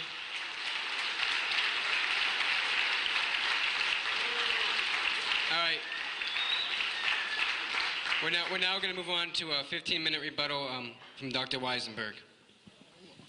Well, I have nothing else to confirm what I said about the creationist attitude about the facts. Look, what do we want? We want to have a lecture here about geology? Well, they'll bring in some geologists, right? We'll talk about, you know, the plate tectonics, and we'll talk about radioisotopes and measure radioisotopes. We'll talk about the actual fossils that are in those layers and how they in fact show a logical progression, historical progression, their history, a record of history, right? Now, I've been to fossil beds. He's probably been there.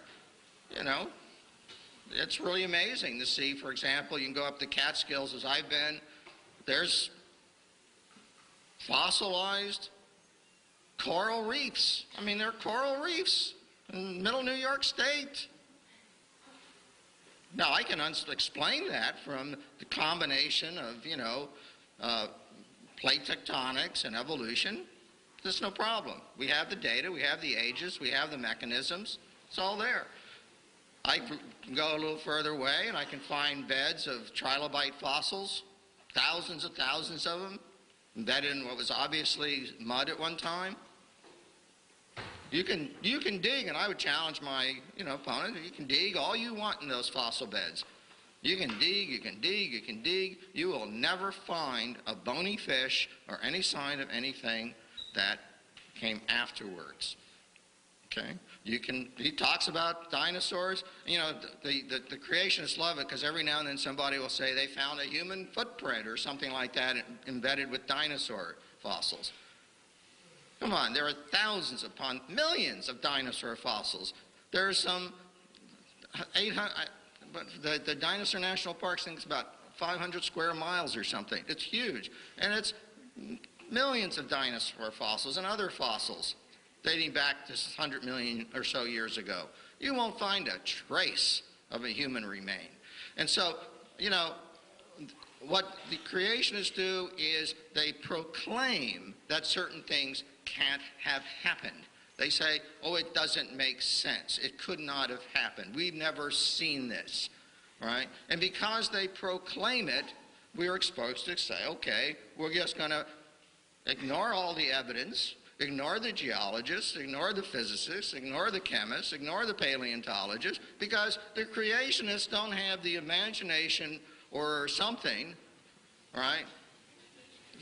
I don't know what it is, because I don't have any problem understanding how slow change contains a single cell. And by the way, let me say something about the banana and the dog, right?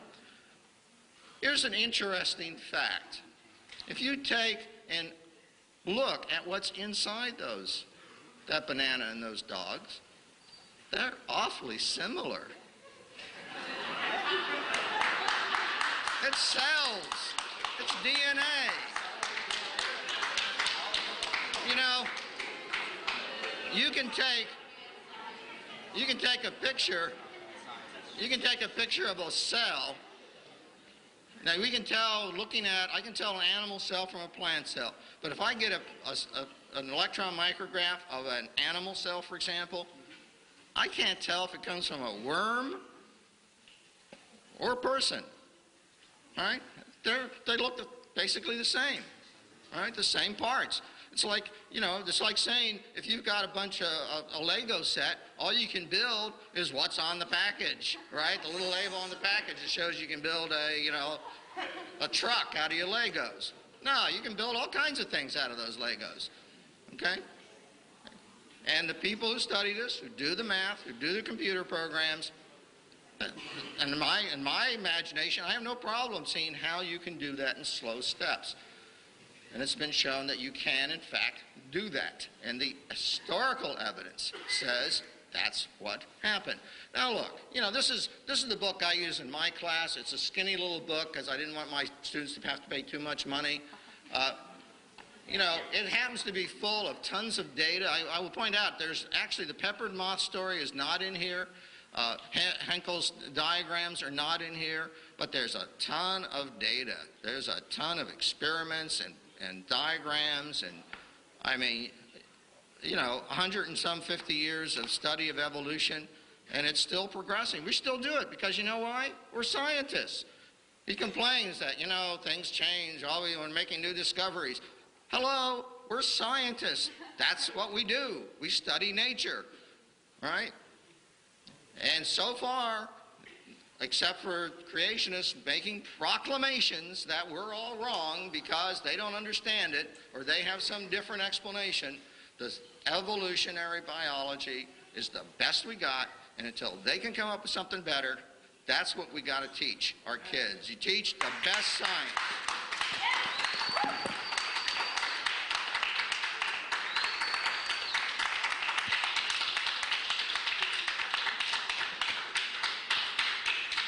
Okay, now we're going to move on to a closing statement from each of the speakers. This is a 5-minute closing statement. If you just want to close with what you have to say there. And then after that, we'll do the questions. We'll take a little break after the conclusions so we can get the questions in order here. So you have to go to the bathroom or whatnot. You can do that quickly. And then after about 5 minutes, after they conclude, we'll start with the questions. Quite a few things are obviously left hanging like it is in every debate I've ever done, but this isn't time to cover everything. It's probably better to do point by point instead of minute by minute. But he mentioned about isotopes as evidence for evolution. He's mentioned that several times tonight, actually. I'm assuming he's referring to carbon dating or potassium argon, or uranium strontium, uranium to lead, or lead-208 to lead-206, or uranium-235. There's quite a few. But here's an example of how things actually work in the real world, okay? Not the imaginary world. Living mollusk shells were carbon dated 2,300 years old. They're still alive. Freshly killed seal carbon dated 1,300 years old. It just died. Shells from living snails carbon dated 27,000 years old. Proceedings of the 12th Nobel Symposium said, if a C14 date supports our theories, we put it in the main text.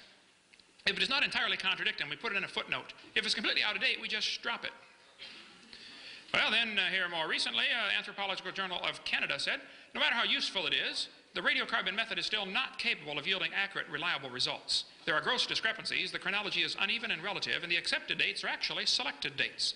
This whole blessed thing is nothing but 13th century alchemy. It all depends upon which funny paper you read. One part of a mammoth dated 29,000 years old, another part of the same animal dated 44,000 years old. We can go all day on this radiometric dating if you'd like to talk about that. In the last 2 years, an absolute date has been obtained for the Gandong beds. It has the very interesting value of 300,000 years, plus or minus 300,000 years. We could talk a long time on that. We will not. Okay, let's see. He also mentioned about plate tectonics. This is interesting. I think students really ought to be shown this. Geology and earth science are one of my favorites. I taught earth science for many years. Let's just talk a little bit about Pangea in the few minutes I have left here. See, if I had known about the 5 minutes, I would have had a little more stuff together. Okay, Pangea. Students are taught that all the continents used to fit together. They say South America and Africa seem to be a perfect fit. Here's the evidence they use to support this theory. The shapes of the continents seem to fit. Similar fossils are found on opposite sides. And it's true, similar fossils are found on opposite sides of the ocean. It's also true that those same similar fossils are found all over the world. So this could be just as much evidence for a flood. Okay? He says they'll say there are magnetic reversals in the mid-Atlantic ridge. Here's what they don't tell you. They shrank Africa at least 35% in order to make them fit for your textbook. They took out all of Mexico and Central America. Hey, señor, ¿qué pasa? ¿Dónde está Mexico? Panama, Costa Rica, Guatemala. They also don't tell you that they twisted 2 continents one way and one the other way. They also don't tell you what I think ought to be obvious to a kindergartner. If you take the water out of the oceans, you will notice there is dirt underneath. People say, do you think the continents were ever connected? What do you mean? They still are. What do you mean, were they? The low places are full of water, that's all. Okay? It's not like it's hollow under the oceans, you know, think about it. So, oh, well, anyway, I like Earth science. I don't question the fact that the plates are moving, okay? I've been to the San Andreas Fault, the Hayward Fault, the New Madrid Fault, the Golden Fault, none of them my fault, but I've been there, done that, studied it, okay? There's no question the plates are moving. The question is, can you interpret this little bit of movement we see over billions of years and make some kind of conclusions from it? I think you're going to have to jump from science to religion when you do that. You're going to take a little bit of evidence that we see, you know, something moving just a little bit, which is true, and it causes earthquakes and volcanoes, and I'm familiar with all of that. But that doesn't prove it's been going for billions of years. I would encourage you students to open your mind just a little bit and think about possibly, it could be, just like when people were taught the earth was flat, and later they found out, oops, that's wrong. And somebody taught, oh, well, big rocks fall faster than little rocks, because Aristotle says so. That was taught for 2,000 years, and it's wrong. And some of you are being taught in this university that you evolved from a rock 4.6 billion years ago. Well, it's wrong. You were designed by an all-wise, super-intelligent creator who loves you and would like to forgive your sin and take you to heaven, but if you want to go to hell, that's your business, okay?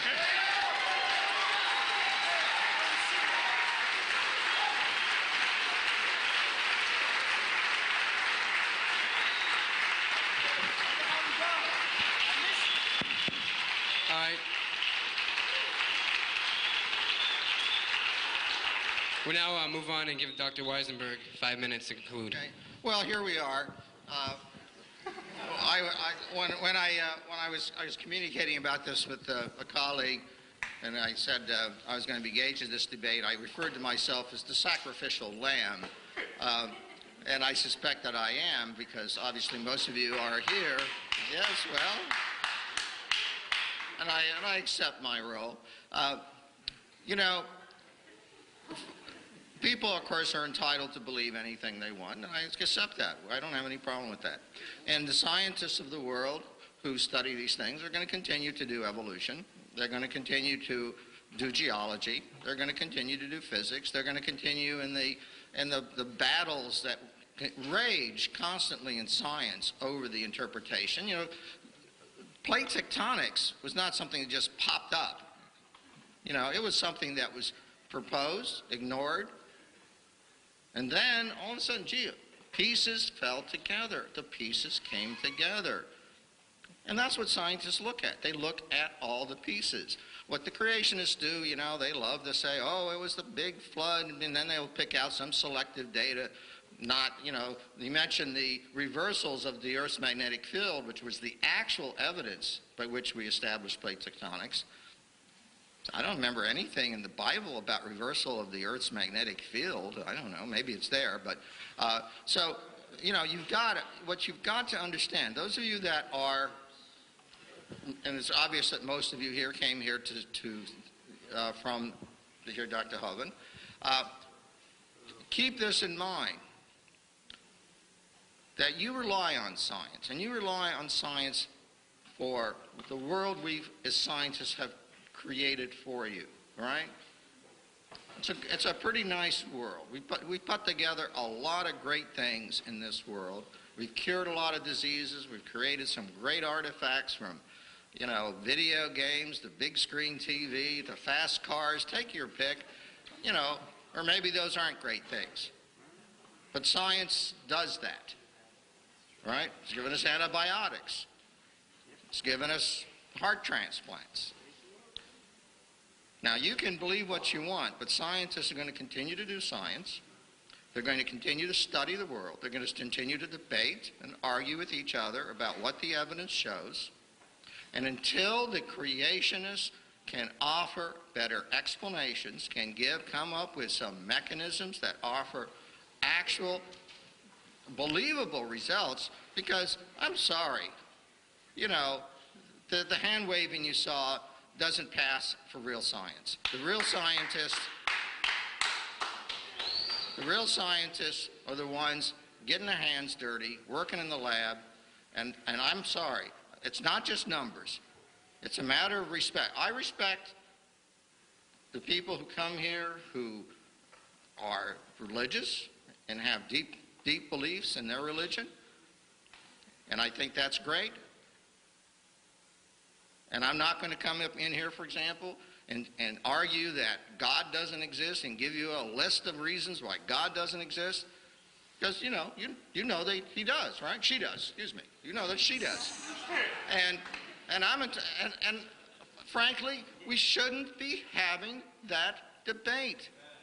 Let the scientists do their science, and let whichever religion it is you belong to do whatever it does. Have your faith, enjoy it, cherish it, but let us scientists do our work and have our fights and have our arguments, and let our children learn the best science. Thank you. All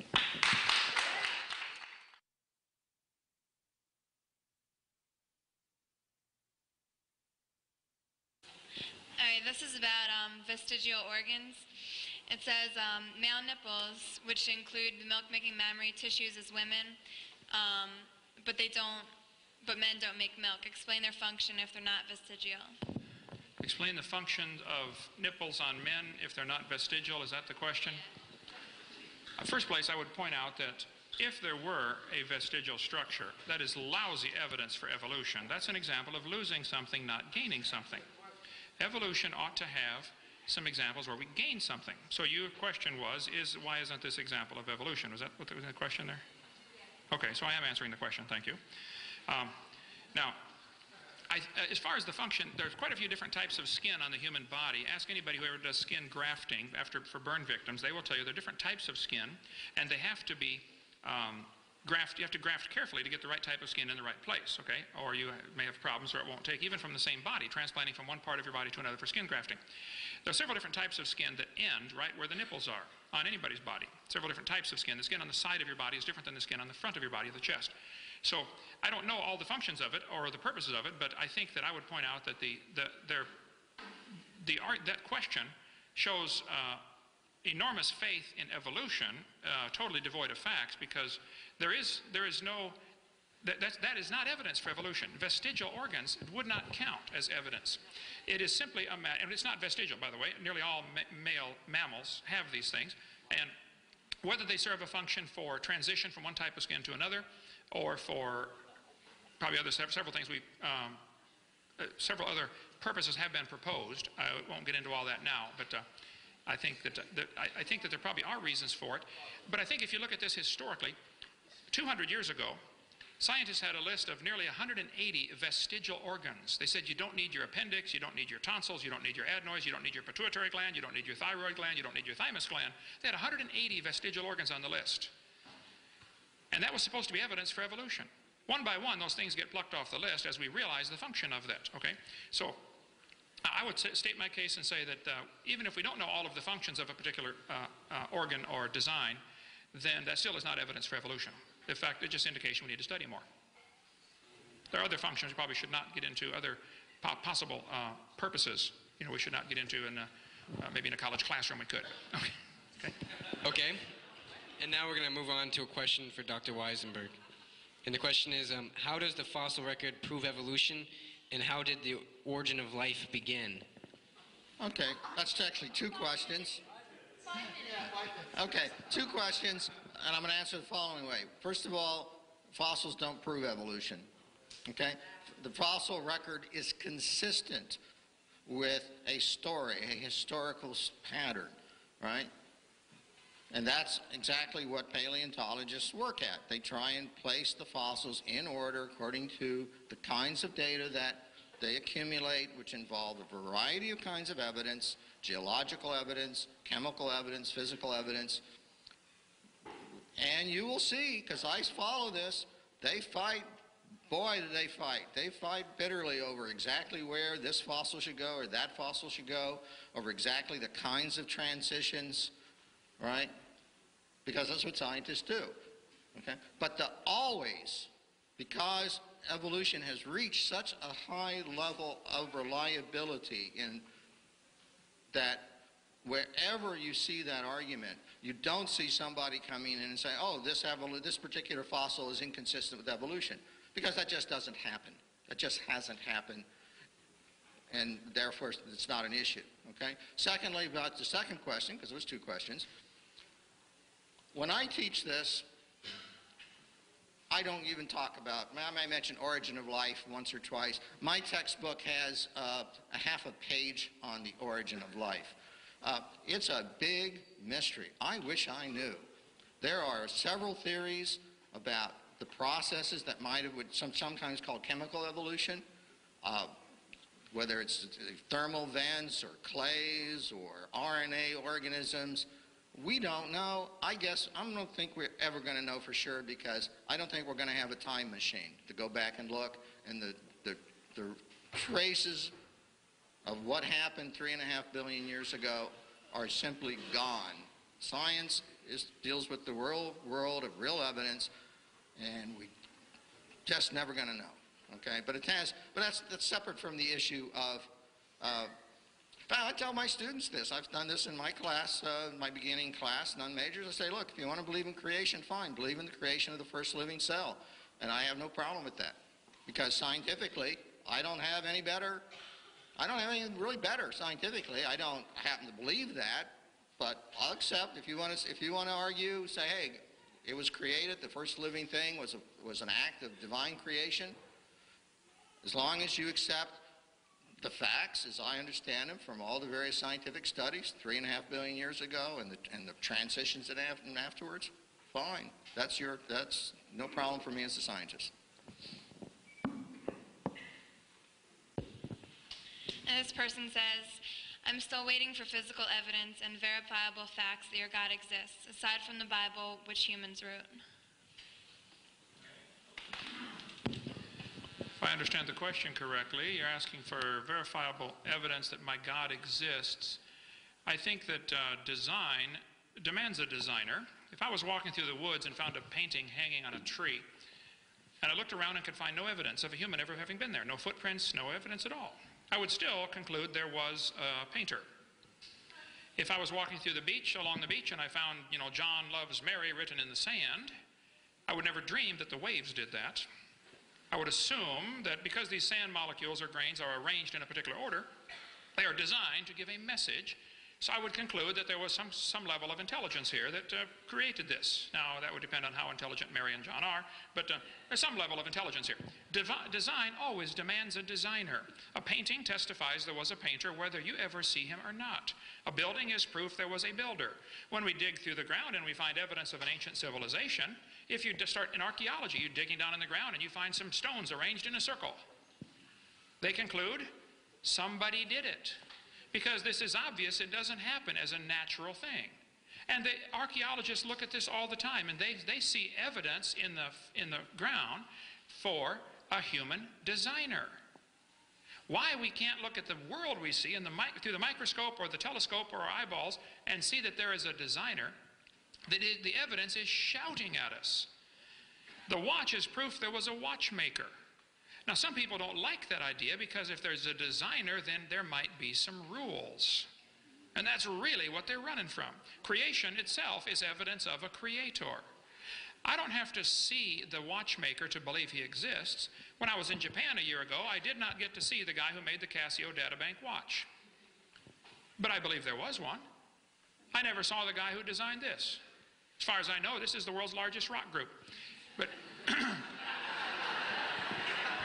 you can ask any evolutionist, say, fellas, and I like asking the question, I'll say, do you think is there any possibility in trillions of years that these faces could appear on this rock by chance natural processes like exfoliation or thermal expansion or, erosion or wind abrasion? They'll say, no, it's probably not going to happen. One chance in maybe a couple of gazillion. Okay. And yet, they think that George Washington himself, with 50 trillion cells in his complex body, happened by chance.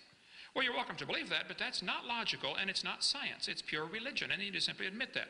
So they're always avoiding the design argument. In the textbooks, they say plants are adapted to their environment. Gills are an adaptation to living in water. Well, how did they adapt before? How did they live before they adapted the gills? Oh, for millions of years, they all died. None of them lived. Yeah. They don't use the word design because textbooks avoid using the word design because that automatically leads to the logical conclusion, hey, who's the designer? Okay?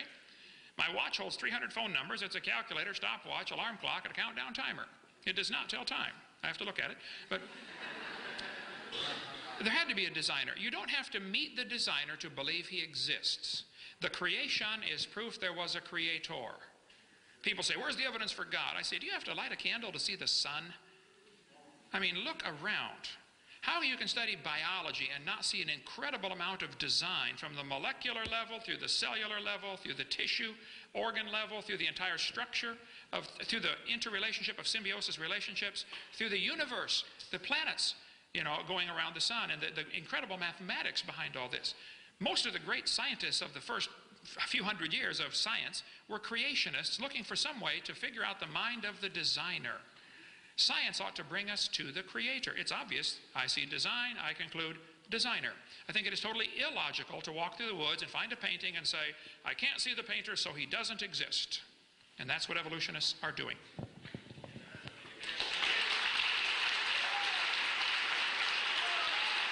Okay. The next question for Dr. Weisenburg is, show us one transitional fossil that exists, or a proof of a transitional fossil. Oh, the transitional fossil story. Look, here's the harsh reality. There are many, many, many transitional fossils. They're in the museums. Go look at them. Oh, I didn't happen to have one in my pocket. I'm sorry. Did you bring God? Let me answer my question. Now look, you know, every time something comes up, you know, I had this debate not so long ago, and of course you mentioned Archaeopteryx, which is a feathered dinosaur fossil, or a bird with teeth in its beak and dinosaur-like features. And of course, oh, that's a bird, no, that's a dinosaur. Well, look, what professional paleontologists do is they examine the details of the bone structure. They examine the teeth. They examine the ear bones. They examine, and what they do with that data is they create as best they can the pattern of change. And you can go into any journal of paleontology, there's lots of them, and you can look at that data if you're so inclined. That's what paleontologists do for a living. They work out those transitions. Okay? Now, the other thing about paleontologists in that job, it's awfully hard work for a very simple reason. When these events happen, the transitions happen, evolutionary theory tells us it happens in a very small population. It's the only possible way it could happen. All right? So there are some mutations, there's some combination of mutations in a small population, proves the fitness. The chances of finding those fossils are, in fact, it's hard, but they do find them. There are millions of them. No, I didn't bring you one, but if you like, sign up. We'll go to the museum together. We'll look at them, okay?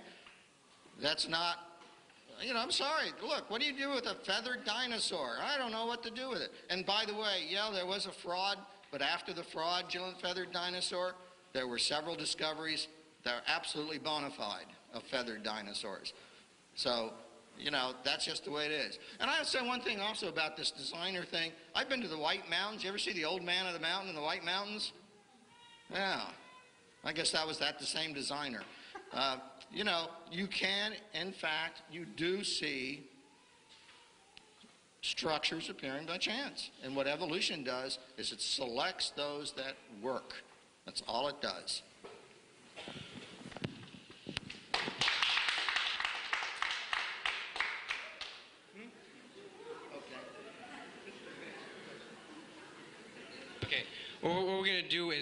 we're going to change it a little bit. We're going to let them answer the question. Also going to let the other speaker rebut their answer to the question just a minute or two after the question is asked. How do you explain the formation of granites within a creation time frame? How do I explain the formation of granites? I'm not sure that anyone has been able to demonstrate the granite formation. I know that if you melt granite and then let it cool back down, it does not reform into granite. There have been quite a few studies on granite. I think it's interesting to see that in granite we find some pretty amazing things called radiopolonium halos. If I had a second, I would get to that. But these radiopolonium halos, Robert Gentry was one of the world's experts on the disposal of radioactive waste. He worked at Oak Ridge Laboratories in Knoxville, Tennessee area there. And let's see, I think it's right here, okay. Radiopolonium halos. I have over 5,000 pictures in PowerPoint, so it would help if you would ask the questions in the same order that I have the answers. Okay. Be a little quicker anyway. Is polonium halos on here? Halos. Was the Earth a hot molten mass? There you go. Okay, good. Granites are a very interesting rock. Robert Gentry did quite a collection, has quite a huge collection. Actually, I've been to his laboratory in Tennessee. The Bible says pretty clearly the earth was created and it was under water, which means it was never a hot molten mass, whereas the evolution theory teaches the earth was hot, a hot molten mass, and it slowly cooled down. These are clearly contradictory. Somebody is obviously wrong. Either the earth was hot or the earth was never hot, a hot molten mass anyway on the surface. Robert Gentry's website is halos.com if you want to get all the details on that. In the laboratory, under the microscope, they've discovered, looking at granites, they see all sorts of little radiopolonium halos, which is kind of like a hand grenade going off in a huge block of jello would produce a ring, a halo, that would, the fragments would be suspended in the jello. Of course, we don't see this in water because the fragments fall apart. We don't see the 4th of July fireworks make their ring and then stay there in the air because they all fall down. But in granite, we find these polonium halos, indicating the rock was never a hot molten mass because these halos would have flowed away. Polonium has a very short half-life, anywhere from 64 thousandths of a second to 2 minutes, I think. So the existence of these halos is really a mystery to those who believe the rock was a hot molten mass. And I think you'll find, if you go to the website halos.com, you'll find lots of evidence on this. Robert Gentry published in major magazines. Science journals published his stuff for years until somebody realized, ooh, do you realize this proves the Big Bang theory's wrong? And his research funding was shut off like a spigot because anything that doesn't go with the evolution theory will not be supported. Just like if a teacher stood up in the Soviet Union 10 years ago and said, I don't believe in communism, they would find themselves out of a job. And if a teacher in this university said, I don't believe in evolution, they probably would find themselves out of a job. There is not academic freedom in places like this. Okay, go ahead. Would you like to give a rebuttal to that at all? Okay. We'll move on to the next question to Dr. Weisenburg. And the question is, Dr. Hovind in his presentation disproved the geologic column and the Big Bang theory. Do you believe that the Big Bang theory and geological column, if they were false, that evolution could still be true? And if not, why did you not defend them? Okay, look, first of all, I am not a cosmologist, okay? I actually had a roommate who was a astrophysicist once, if that helps. There are cosmologists who have theories about the origin of the universe. They've made predictions about, for example, what would happen if they looked up at the infrared radiation. Those predictions are confirmed. Okay, fine. That's what science does. That's what creationists do not do. Right? Can creationism explain the infrared background? I don't think so. Okay? Now, there are other theories. There is now a nice superstring theory of the origin of the universe that I've become aware of recently, and I don't know which is true. There's multiple universe theories. There's the whole anthropomorphic principle in cosmology. That's for those few folks who do that science, okay? Every time the creationists approach this problem, they want to insist that issues of origin and abiogenesis are somehow related to evolution, right? And they're not, and we tell them they're not. We tell them over and over and over again that issues such as the origin of life, the origin of the universe, are not related to the issue of evolution by natural selection. Those are entirely unrelated processes, and they are like brain dead on that. I don't know, if I had a student who couldn't understand that concept, I would flunk them outright. I can only tell you that, okay? Dr. Hovind, would you like to give a rebuttal to that? Could you read the question one more time? There's part of it I wanted to get. Who had that? It was, in Dr. Hovind's presentation, he disproved the geological column and the Big Bang Theory. Do you believe that the Big Bang Theory and the geological column, since they're being proven false, can evolution still be true? I think the Big Bang Theory is not even a good theory. It's a hypothesis. It does not explain a lot of things. It does not explain the origin of time, the origin of space, or the origin of matter, all three of which have to exist, have to be coexistent and come into existence at the same time. If you have matter but no space to put it in, then where would you put it? If you have matter and space but no time, then when would you put it? Time, space, and matter is called a continuum. They have to come into existence simultaneously, and the Bible covers that in one verse with 10 words in it. In the beginning, that's time, God created the heaven, that's space, and the earth, representing matter. God created time, space, and matter all at the same time. There's no other way to work. I've never met the guy that made this computer. This computer is purely natural components. I mean, there's not a little man running around in there changing the numbers on the screen. And it works on natural processes. But the fact of the matter is the guy who created the computer is not in the computer. He's outside of the computer, above and beyond the computer, okay? And the God who designed this world is above and beyond this world. He's not locked into the same laws that we are. He's not locked into the laws of time, space, and matter. He created those things. He can be right now in yesterday or today or tomorrow. He can be right now at all places at all times simultaneously. So that's the God that I worship anyway. So I see no evidence whatsoever. I've not seen any evidence presented tonight. I was going to try to find the slide. Like I said, I've got 5,000. I couldn't find it.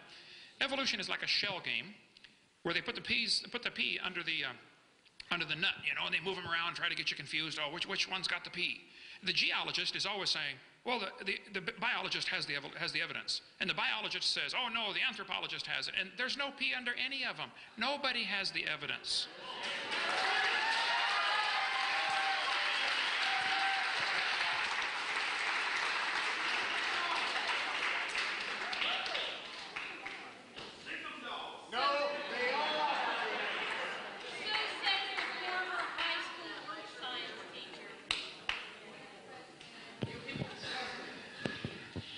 Was oil and coal created through humans and plants impacted in mud by Noah's flood?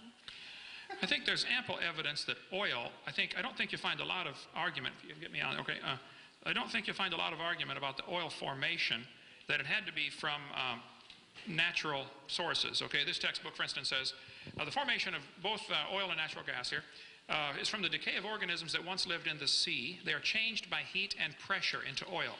Scientists can make oil pretty quickly in the laboratory. There's an article in the U.S. Department of Interior Bureau of Mines, clear back in 1971, where they made oil in 20 minutes out of organic waste. In Australia, they have a factory that takes sewage sludge and produces oil in 30 minutes. So it can be done very quickly. Sinclair Gas Company has the dinosaur as their logo because they say the dinosaurs turned to oil. It used to be called opaline oil, then became Sinclair. They say it mellowed for 80 million years. Well, I disagree. I think the oil formed very quickly during the flood in the days of Noah, when thousands and billions actually of plants and animals and things were buried. The way to explain the fossil fuels that we have, be they oil or natural gas or coal, those were all formed during the flood, I believe, because they all require rapid burial. Some people have tried to propose that maybe coal comes from a peat bed. I was just been in Ireland and North Ireland and Wales here recently, and there's a lot of peat over there. You can dig up your ground, dig up your yard, let it dry out, and burn it. It'll burn. It's very highly organic. It's a substance called peat. However, peat, as it gets compacted over the years, always has thousands, if not millions, of little root canals through them where something grew on top. When you look at coal, you do not find these root canals in the coal. Those who study coal, I think, will tell you that the coal had to form. I've got pictures on that here. Let's see. Coal formation. There we go. Coal had to form very quickly by probably huge mats of vegetation that are buried under deep sediments. Coal can also be produced in a few hours. In Organic Chemistry book here in 1984, they talked about how coal can be formed in 36 weeks, heating it just to 150 degrees centigrade. You raise the temperature, the time goes down. Coal can be formed rather quickly. I think the best explanation for the coal that we find in the world is during the flood in the days of Noah, there were huge vegetation fields floating around. Trees would get uprooted. They would float for years, like at Mount St. Helens. I just flew down to Mount St. Helens Spirit Lake a few months ago. They have several million trees were blown into that lake. About 20,000 have now sunk to the bottom. The rest are still floating. It's been 22 years, they're still floating there. As they float around, they're going to drop off lots of vegetation. And during the flood in the days of Noah, you would drop off, vegetation fields as it drifts by. A few weeks later, it comes past again. By now, there are layers of sediment in between. And I think the best explanation for this strip mines that we find, coal is nearly always found in layers. And it does not have the root penetration from another forest growing on top of it. It's just simply, solid rocks of vegetation packed with no root penetration. So I don't think it's logical to say that coal formed from peat. I think it's more logical to say the existence of coal, and there are monstrous coal fields in the world, okay? I was in Spokane, Washington yesterday. There is a giant coal field just near there that is 10,000 square miles of coal 200 feet thick, containing all sorts of trees that are petrified, running all sorts of different angles. The best explanation for coal formation is a flood. The best explanation for oil formation is a flood when organisms that are living are buried real deep under enormous amounts of pressure. It can be done in the laboratory in a few hours. It takes a lot of heat and or pressure. That would be best explained by several thousand feet of mud and sediments and rocks being deposited on top of zillions of dead things. So I think the evolution theory is totally devoid of any scientific way to explain the formation of coal or oil in their slow, gradual, natural processes. There are enormous amounts of oil and coal in the ground, indicating the world before the flood was very different than we have today, with probably lots more trees and lots more people, lots more animals. Today the Earth is 70% underwater. Only 3% of the Earth's surface is habitable for mankind. Much of its deserts, tundra, ice caps, uninhabitable. So I think that the Bible says God created the earth to be inhabited. So my theory would be that the original creation had a lot more trees and plants and people when the flood came than we do today. And so probably if we dig in the ground, we're going to find oil and coal and natural gas from these decaying organisms. That would be a testable hypothesis. Okay, thank you. I guess I get it. Do you have a rebuttal for this? Well, I mean, this is one of these things. You can read in Scientific American the responses to this stuff. What can I say?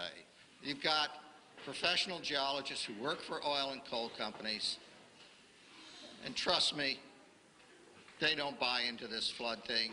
And the people, the poor miners who are stuck hundreds of feet underground in the coal mine accident recently in Pennsylvania, probably would be a little puzzled to learn how that coal got placed hundreds of feet underground, right? So, and in such thick layers, as he says. So, I'm always amazed by the creationists who are all of a sudden instant experts on things I wouldn't even pretend to be an expert about. Geology, oil geology, coal geology. Now, we had this little discussion earlier about who do you trust. I didn't wear my button. I was tempted. I have a big button that says, "Trust me, I'm a scientist." And I thought that little bit of self-humor might not have been understood. But, at some point in time, you either have to believe one or two things. Either all of the scientists that study all of these various aspects of the natural world have somehow lost their collective minds or intelligence, or they're part of some conspiracy, they're afraid of losing their jobs, I don't know what all, but there they are, they're publishing articles every week, thousands of articles come out, all of which are consistent with the same evolutionary picture, and apparently they're just all deluded. I don't know what else to say, but I can't sit up here, the creationists will come out, because they ignore any real facts, and they'll come out with some hypothetical that can be easily disproved, but not by me at this instance, because what do you have to do? You have to study geology, you have to study paleontology, you have to study genetics and molecular biology and anatomy and astronomy. okay? And I actually happen to trust most of those people that publish in those areas. I think they're probably pretty smart guys and pretty decent scientists. And I trust them a hell of a lot more than I trust creationists who's never specialized in any of those fields.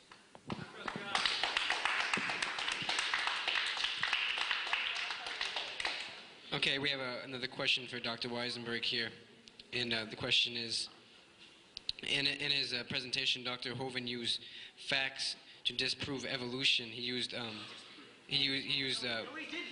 please be quiet. He used the facts to disprove evolution, and according to the scientific method, if the facts that are found disprove the hypothesis is supposed to be thrown out. So if these facts do truly disprove evolution, then it doesn't, according to the scientific method, it should be thrown out. Oh, absolutely. If the facts disprove evolution, I'll abandon it in a microsecond. Okay?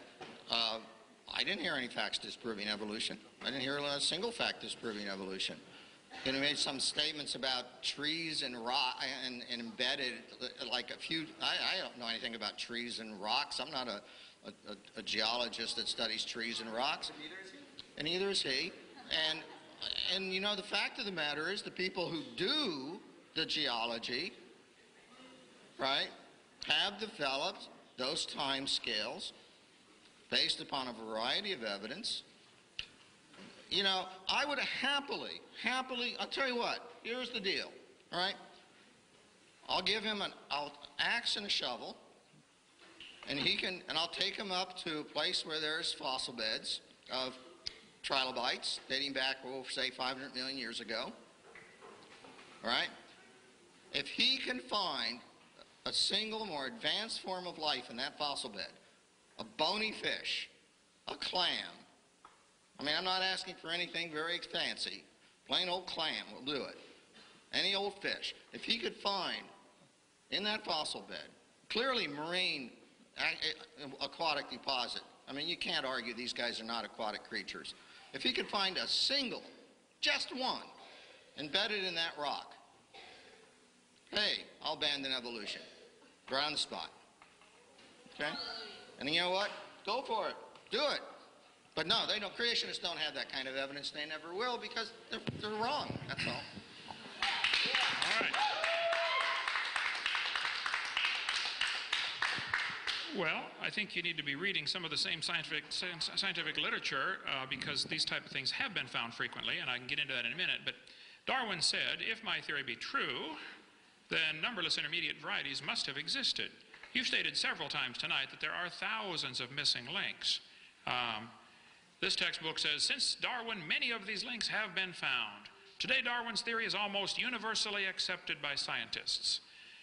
But David Ropp said, who's a famous evolutionist, in the years after Darwin, his advocates hoped to find predictable progressions. In general, these have not been found. Yet the optimism has died hard, and some pure fantasy has crept into textbooks. Berlinski said, there are gaps in the fossil graveyards, places where there should be intermediate forms, but where there is nothing whatsoever instead. No paleontologist writing in English, French, or German denies that this is so. This is simply a fact. Darwin's theory and the fossil record are in conflict.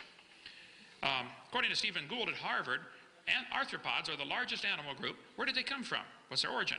As Darwin noted in The Origin of Species, the abrupt emergence of arthropods in the fossil record during the Cambrian presents a problem for evolutionary biology.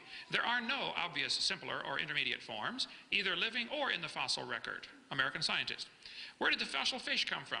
Yet the transitions from spineless invertebrates to the first backboned fishes is still shrouded in mystery, and many theories abound.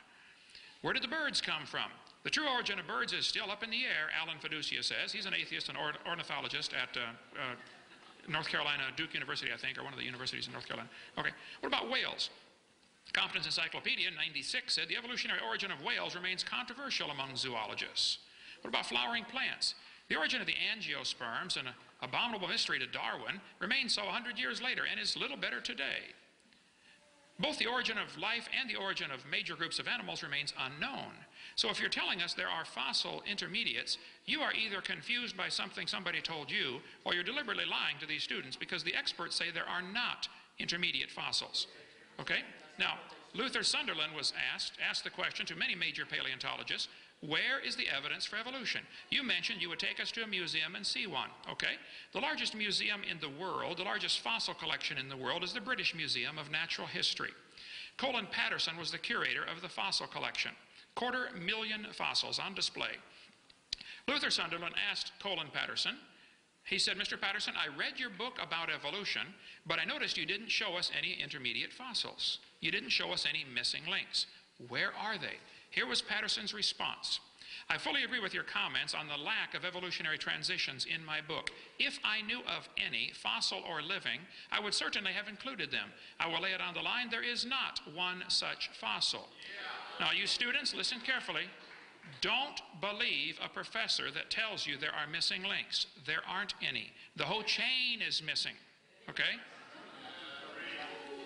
Stephen Gould said the absence of fossil evidence is a problem for evolution. Yeah, I guess it is. They got a great theory. They like the theory. If only we had the evidence. That's why guys like Richard Goldschmidt, Joe, you invited me to speak and invited him to speak, okay? Would you take care of this person who can't control himself, okay? If you want to get your own crowd, you go get your own crowd, okay? But you are not the speaker tonight, so shut up.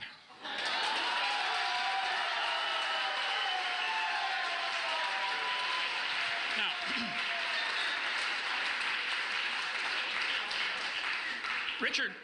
Richard Goldschmidt said 60 years ago, the first bird hatched from a reptilian egg. Stephen Gould and Niles Eldredge have resurrected this stupid idea with the new theory called punctuated equilibrium, which basically is the same thing with a new coat of paint on it, that we don't see any evidence for evolution because it happened so quickly. Well, this is what they're saying is we don't have any evidence, so that proves it happened. Basically, there are two theories about evolution. One is called gradualism, and the other is called punctuated equilibria. This textbook says, which theory best describes the organism's evolution, gradualism or punctuated equilibria? And they tell the students to think critically. Well, students, if you want to think critically, you want to really analyze maybe neither of those is correct. You see, according to the evolutionists, there are only two choices. Evolution happens slowly, like Darwin said, or evolution happened quickly, like Gould said. They do not seem to be capable of thinking outside the box. Maybe it didn't happen at all. There's no fossil evidence for either theory. And plus, fossils wouldn't count anyway. All we find is fossil evidence is proof of a flood that destroyed these creatures in catastrophic burial position. Thank you so much.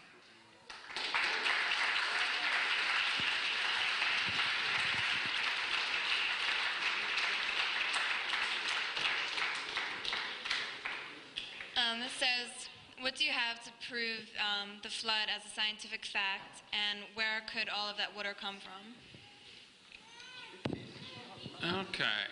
Where did the water come from, and what evidence is there? What's the first part of the question again? Well, how could you prove the flood as a scientific fact? I don't know that I could prove the flood's a scientific fact, but I didn't get into the, finish up the coal part here. Eugenie Scott, president of the National Science Education Foundation, for their people that have a national organization, she said, Dr. Hovind, there are 80 separate layers of coal in the Midwest. She's right, by the way. She says if you take a look at the amount of coal in the world, the entire biomass of the world today could not possibly be converted to that much fossil fuel. She's right again. What she says is there's so much coal in the ground, there aren't enough trees on the surface of the earth today to create it again. I agree. She said there had to have been an enormous amount of time involved in the laying down of the coal seams. Ooh, now right there she's wrong. It's true there are enormous masses of coal in the world. This giant Powder River Basin, coal in Wyoming, goes down into Montana and Wyoming in that area. There are hundreds of dinosaur footprints found in coal mines, for instance, in the ceilings of these coal mines. Pretty strange. Also, human artifacts are occasionally found in coal. For instance, not in this coal mine, but in a mine in West Virginia, Mr. Newton Anderson broke open a lump of coal and found this gold bell inside, completely encased in coal. Now, from a creationist perspective, this is not a problem. Humans were around before coal formed. The students are taught in school that the coal formed 250 million years ago in the Carboniferous era, which is pure imagination. The fact of the matter is when you find human artifacts found in places where they're not supposed to be, like the Coso artifact, or the gold chain found by the lady in the lump of coal in 1891, or the carved stone found in a lump of coal in the Webster mine in Iowa from the Daily News of Omaha, Nebraska, or this iron pot found inside a lump of coal in Thomas, Oklahoma. When you find human artifacts in coal, you ought to make you question that maybe what you're being taught is not correct. The sole of a shoe from Nevada was found. 1922, the American Weekly magazine said the stitching with pattern was clearly visible, including the twist of the thread. And the rock was 213 to 248 million years old. This is a clear case where somebody's preconceived acceptance of an evolutionary theory is an obvious hindrance to any intelligent research. When you find a sole of a shoe in a lump of coal, you ought to conclude humans were there at the time the coal was formed. To me, that doesn't take any brains to figure that out. But as far as not finding, well, we're going to run out of time here. Fossils, the second part of the question I missed. I forgot it already. What was it? Where'd the water come from? I think there are three sources for the water in the time of the flood of the days of Noah. The Bible says the earth was founded upon the seas. It was actually, there was more water in or under the crust of the earth. Today, the Japanese scientists a few weeks ago just published in a magazine that there's probably more water in the deep crust of the earth now than there is on the surface right now. More water in the earth than on the earth, in all the oceans together. That would take me a minute to get to that, but the three sources for the water, I would say, according to Scripture, would be there was water above the atmosphere, according to Genesis 1:29. I can find that one real quick.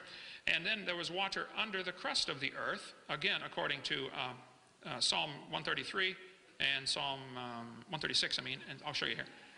Let's see. Water under the crust of the earth. There we go. Psalm 24 says, the earth is the Lord's. He founded it upon the seas and established it upon the floods. Psalm 36 says he stretched out the earth above the waters.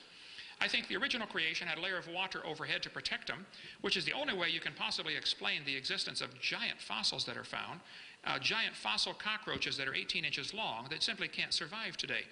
Giant fossil insects of all kinds are found. Giant fossil reptiles called dinosaurs are found. And giant humans. These things would thrive in the pre-flood conditions when there was water above the atmosphere. This water all came down at the time of the flood in the days of Noah, and the water underneath came to the surface when the fountains of the deep broke open. So all of the water for the flood came from up above or down inside, and it's still here. People say, where did the water for the flood go? Well, it's still here. The oceans are gigantic. I flew over to Pacific, and I told one of the guys in my office, I said, man, the Pacific Ocean is huge. He said, oh, that's just the top of it. That's a powerful thought. There's enough water in the oceans right now to cover this entire planet nearly 2 miles deep. There's plenty of water out there to cover the world. I think that after the flood, the Bible teaches pretty clearly that the mountains arose, the valleys sank down, the crust of the earth flexed up and down, the high places became mountains, the water rushed off and became oceans, and the water for the flood is still here. There's an awful lot of earth, planet Earth, that's basically wasted real estate underwater as far as humans are concerned, and they're finding all sorts of cities underwater. 30, 40, 50 feet of water. It's 150 feet in the Black Sea. Cities found. I cover all that in my seminar part 6 of how do you explain these underwater cities. And the water level was lower because the ice caps were bigger, but that's a seminar part 6 all about the flood, what caused it. Okay? Shut it off there. Would you like to have a rebuttal? That was really bizarre.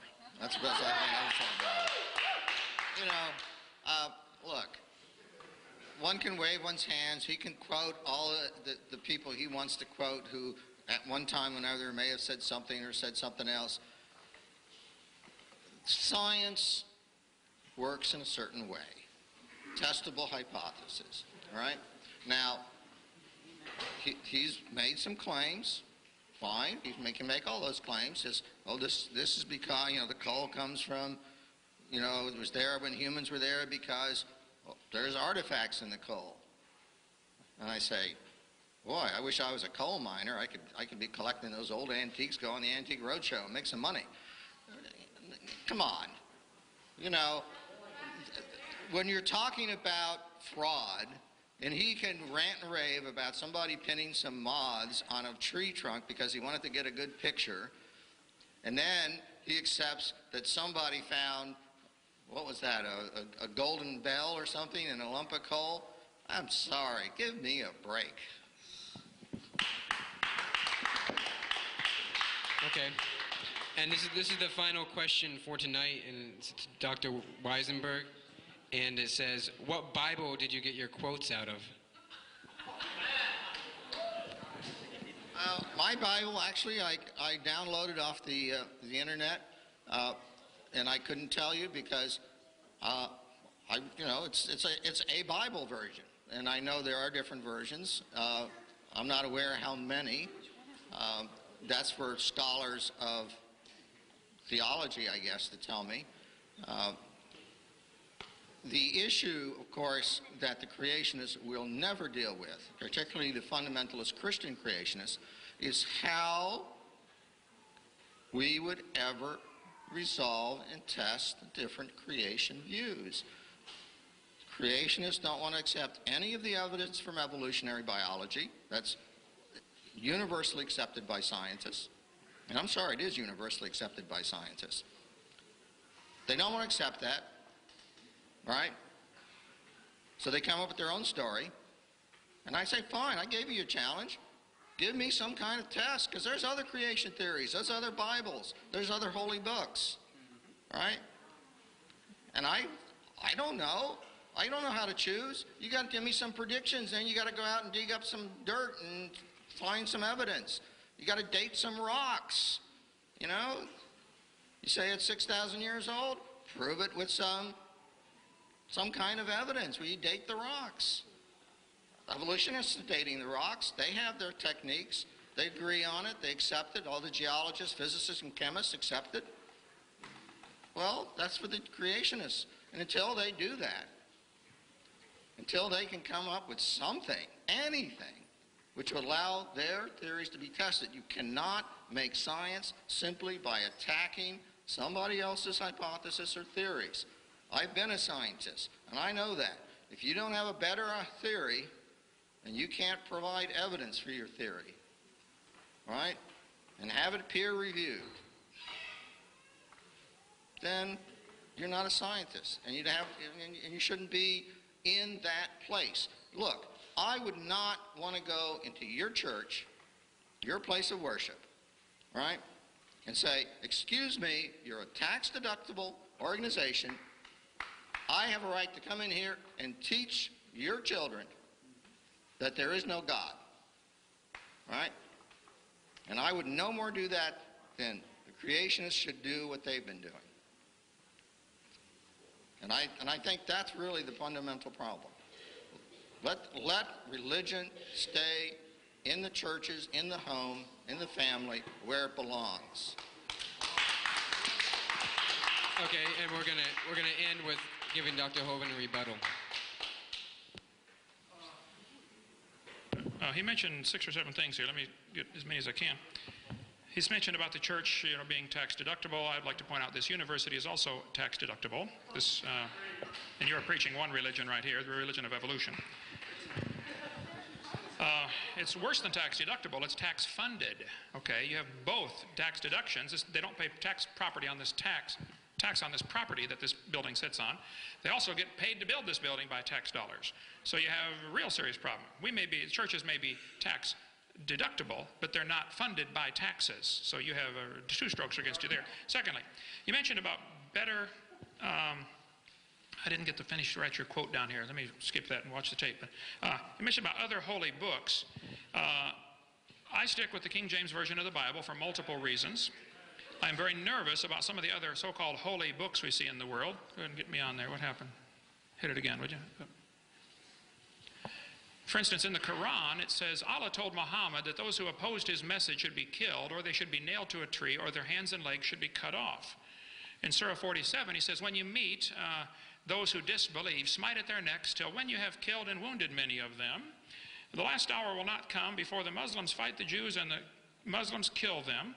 So I get a little nervous about some of these other so-called holy books that have it as part of their teaching that anybody that won't become what you are, you kill them.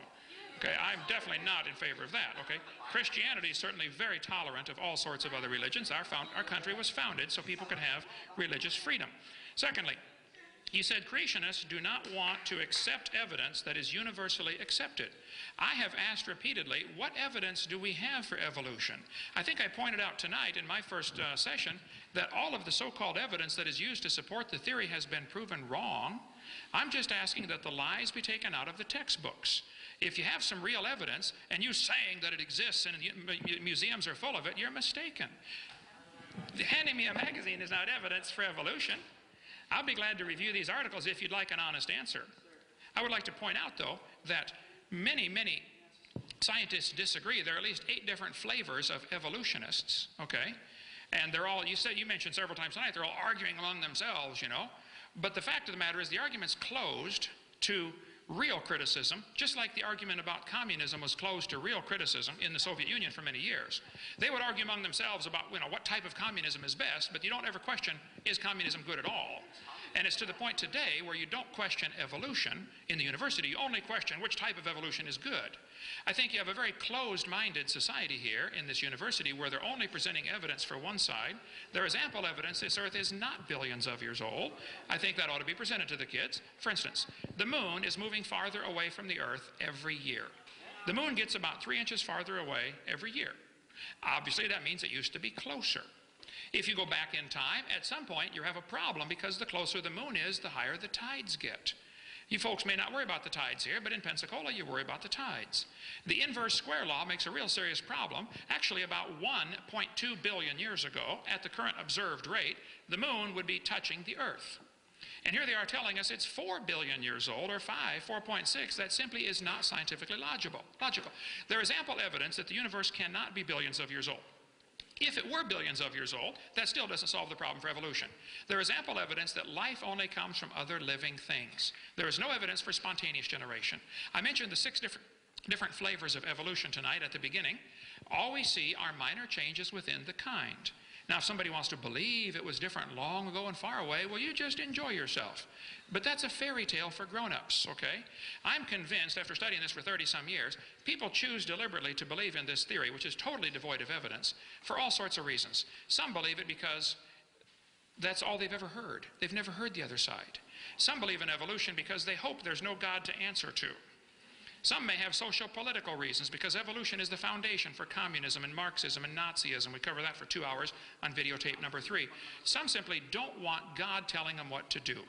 Now, you do whatever you want, but Judgment Day we're going to find out who's right and who's wrong. I am convinced the scientific evidence points to a recent creation 6,000 or 7,000 years ago, a global worldwide flood in the days of Noah, which represents God's authority to judge his creation, and he's coming to judge it again, whether you like it or not. Be ready for that. Thank you so much. We hope you enjoyed this debate. This is Kent Hovind in Pensacola, Florida. I really enjoy doing these debates at universities because I think it's only fair that students see both sides of this extremely important topic of creation and evolution. All they're getting is one view. They're being brainwashed. They're being indoctrinated, not educated. If you're a student and watching this tape and you'd like to set up a debate, I'd be honored to come debate at your university.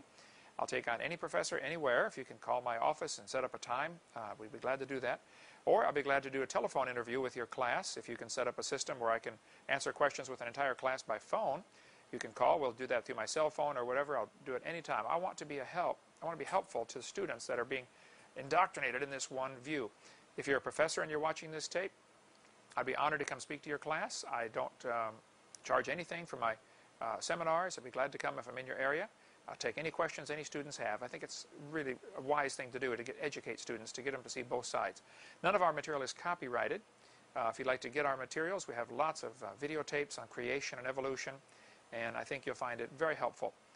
If you are watching this tape and you've not trusted Jesus Christ as your Savior, nothing else matters.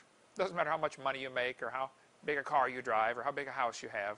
The Bible says without Christ you're lost and you're going to hell. The Bible says God is angry with the wicked every day. God absolutely hates your sin and my sin. But see, mine has been forgiven. I'm still a sinner and I deserve hell, but it's been forgiven. That's the difference. And that's what he wants for you. If you've not trusted Christ as your Savior, you need to do that right now. Basically, it amounts to a simple confession that you've confessed to God, Lord, I have sinned. I have broken your laws. I've sinned. I've disobeyed you. And if you don't believe you have, then you're really deluded. Okay, read through the Scriptures, read through the 10 Commandments in Exodus 20, and you'll see you've broken God's laws. And then you say, but Lord, I believe you died for me, and I'd like you to forgive me and save me. February 9th, 1969, I prayed a simple prayer. I said, Lord, I am a sinner. I know I deserve to go to hell, but I know you died on the cross to pay for my sins, and I'd like you to forgive me and save me right now. And on that day, Jesus Christ became my Savior. Now, I've been trying to grow and be a good Christian and be a good follower of His. Don't always succeed at that, but that's the goal now, is to grow, to be a good Christian. You don't grow to become a Christian. You become a Christian by getting born again. That takes a few moments of receiving Christ. Growing takes a long time. And we'd be glad to help you in your Christian growth. If you have become a Christian, give us a call. Let us know. If you can be any help at all, don't hesitate to contact us, and feel free to use our materials to draw others to Christ. Thank you so much for joining us.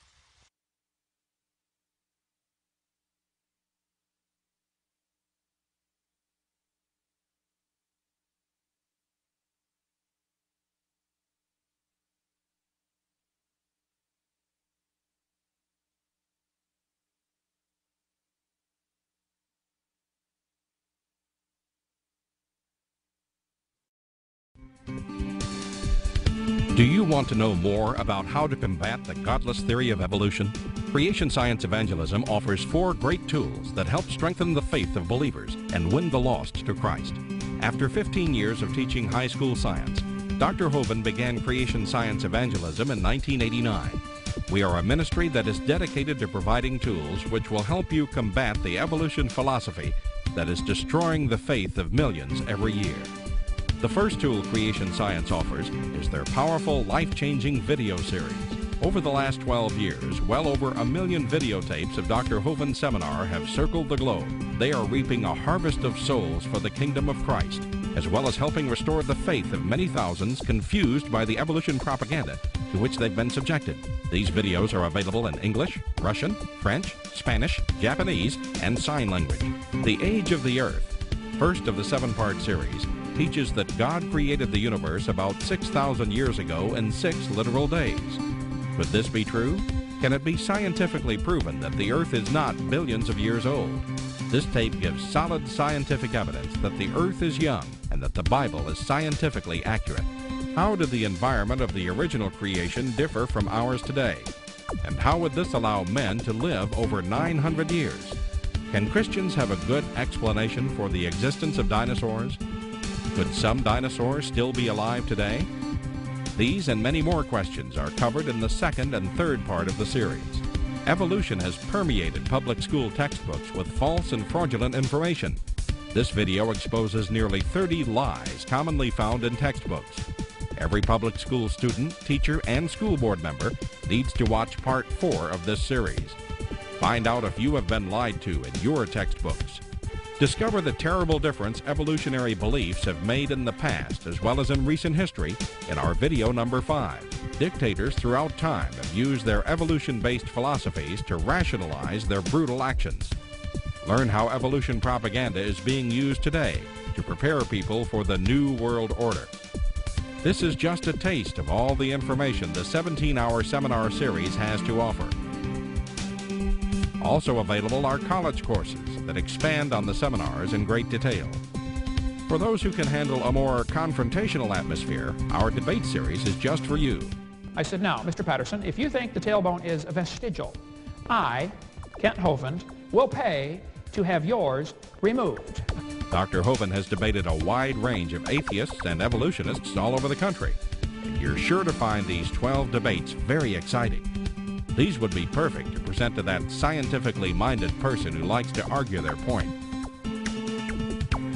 Our topical series includes exciting topics like why evolution is stupid, public school presentation, children's video about dinosaurs, the Bible and health, Leviathan, the fire-breathing dragon, and many more. Creation Science also offers a variety of visuals, like the longevity chart, which presents the entire lineage of Adam to Joseph as given in Genesis. It's exciting to see exactly how many generations were alive at the same time. Hundreds of books on a variety of subjects, videos on incredible creatures that defy evolution, t-shirts, fossils, and more. Make Creation Science Evangelism the one-stop shopping center for your creation material needs. Our 2 websites, www.drdino.com and www.dinosauradventureland.com, provide our second tool for evangelism. drdino.com is packed with lots of information, from charts and graphs to articles and frequently asked questions. This is also where you will find more information on all of the products CSE has to offer. DinosaurAdventureland.com is great for the kids. They can play lots of fun games and see unusual rides and activities located at Dinosaur Adventureland in Pensacola, Florida. Thousands visit our sites regularly to gain insight into God's creation. The third tool available to you is the live seminars conducted by Dr. Hovind and his son Eric. Since 1989, Dr. Hovind has held seminars and debates in hundreds of churches, schools, and universities in 49 states and 30 foreign countries.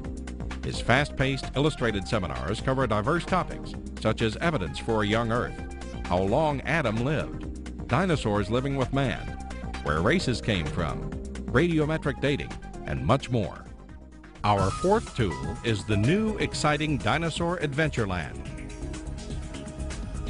Many thousands have come from all across America to visit our museum, creation bookstore, science center, and theme park, where God gets the glory for science. Our unusual swings, rides, and activities each have a science lesson as well as a spiritual lesson.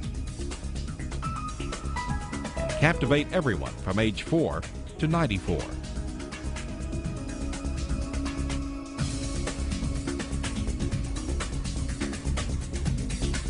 To order material, find out how to schedule a seminar at your church, or get more information about Dinosaur Adventureland, write to us at Creation Science Evangelism, 29 Cummings Road, Pensacola, Florida, 32503, or call us at 850-479-3466, or toll free in the U.S. 877-479-3466.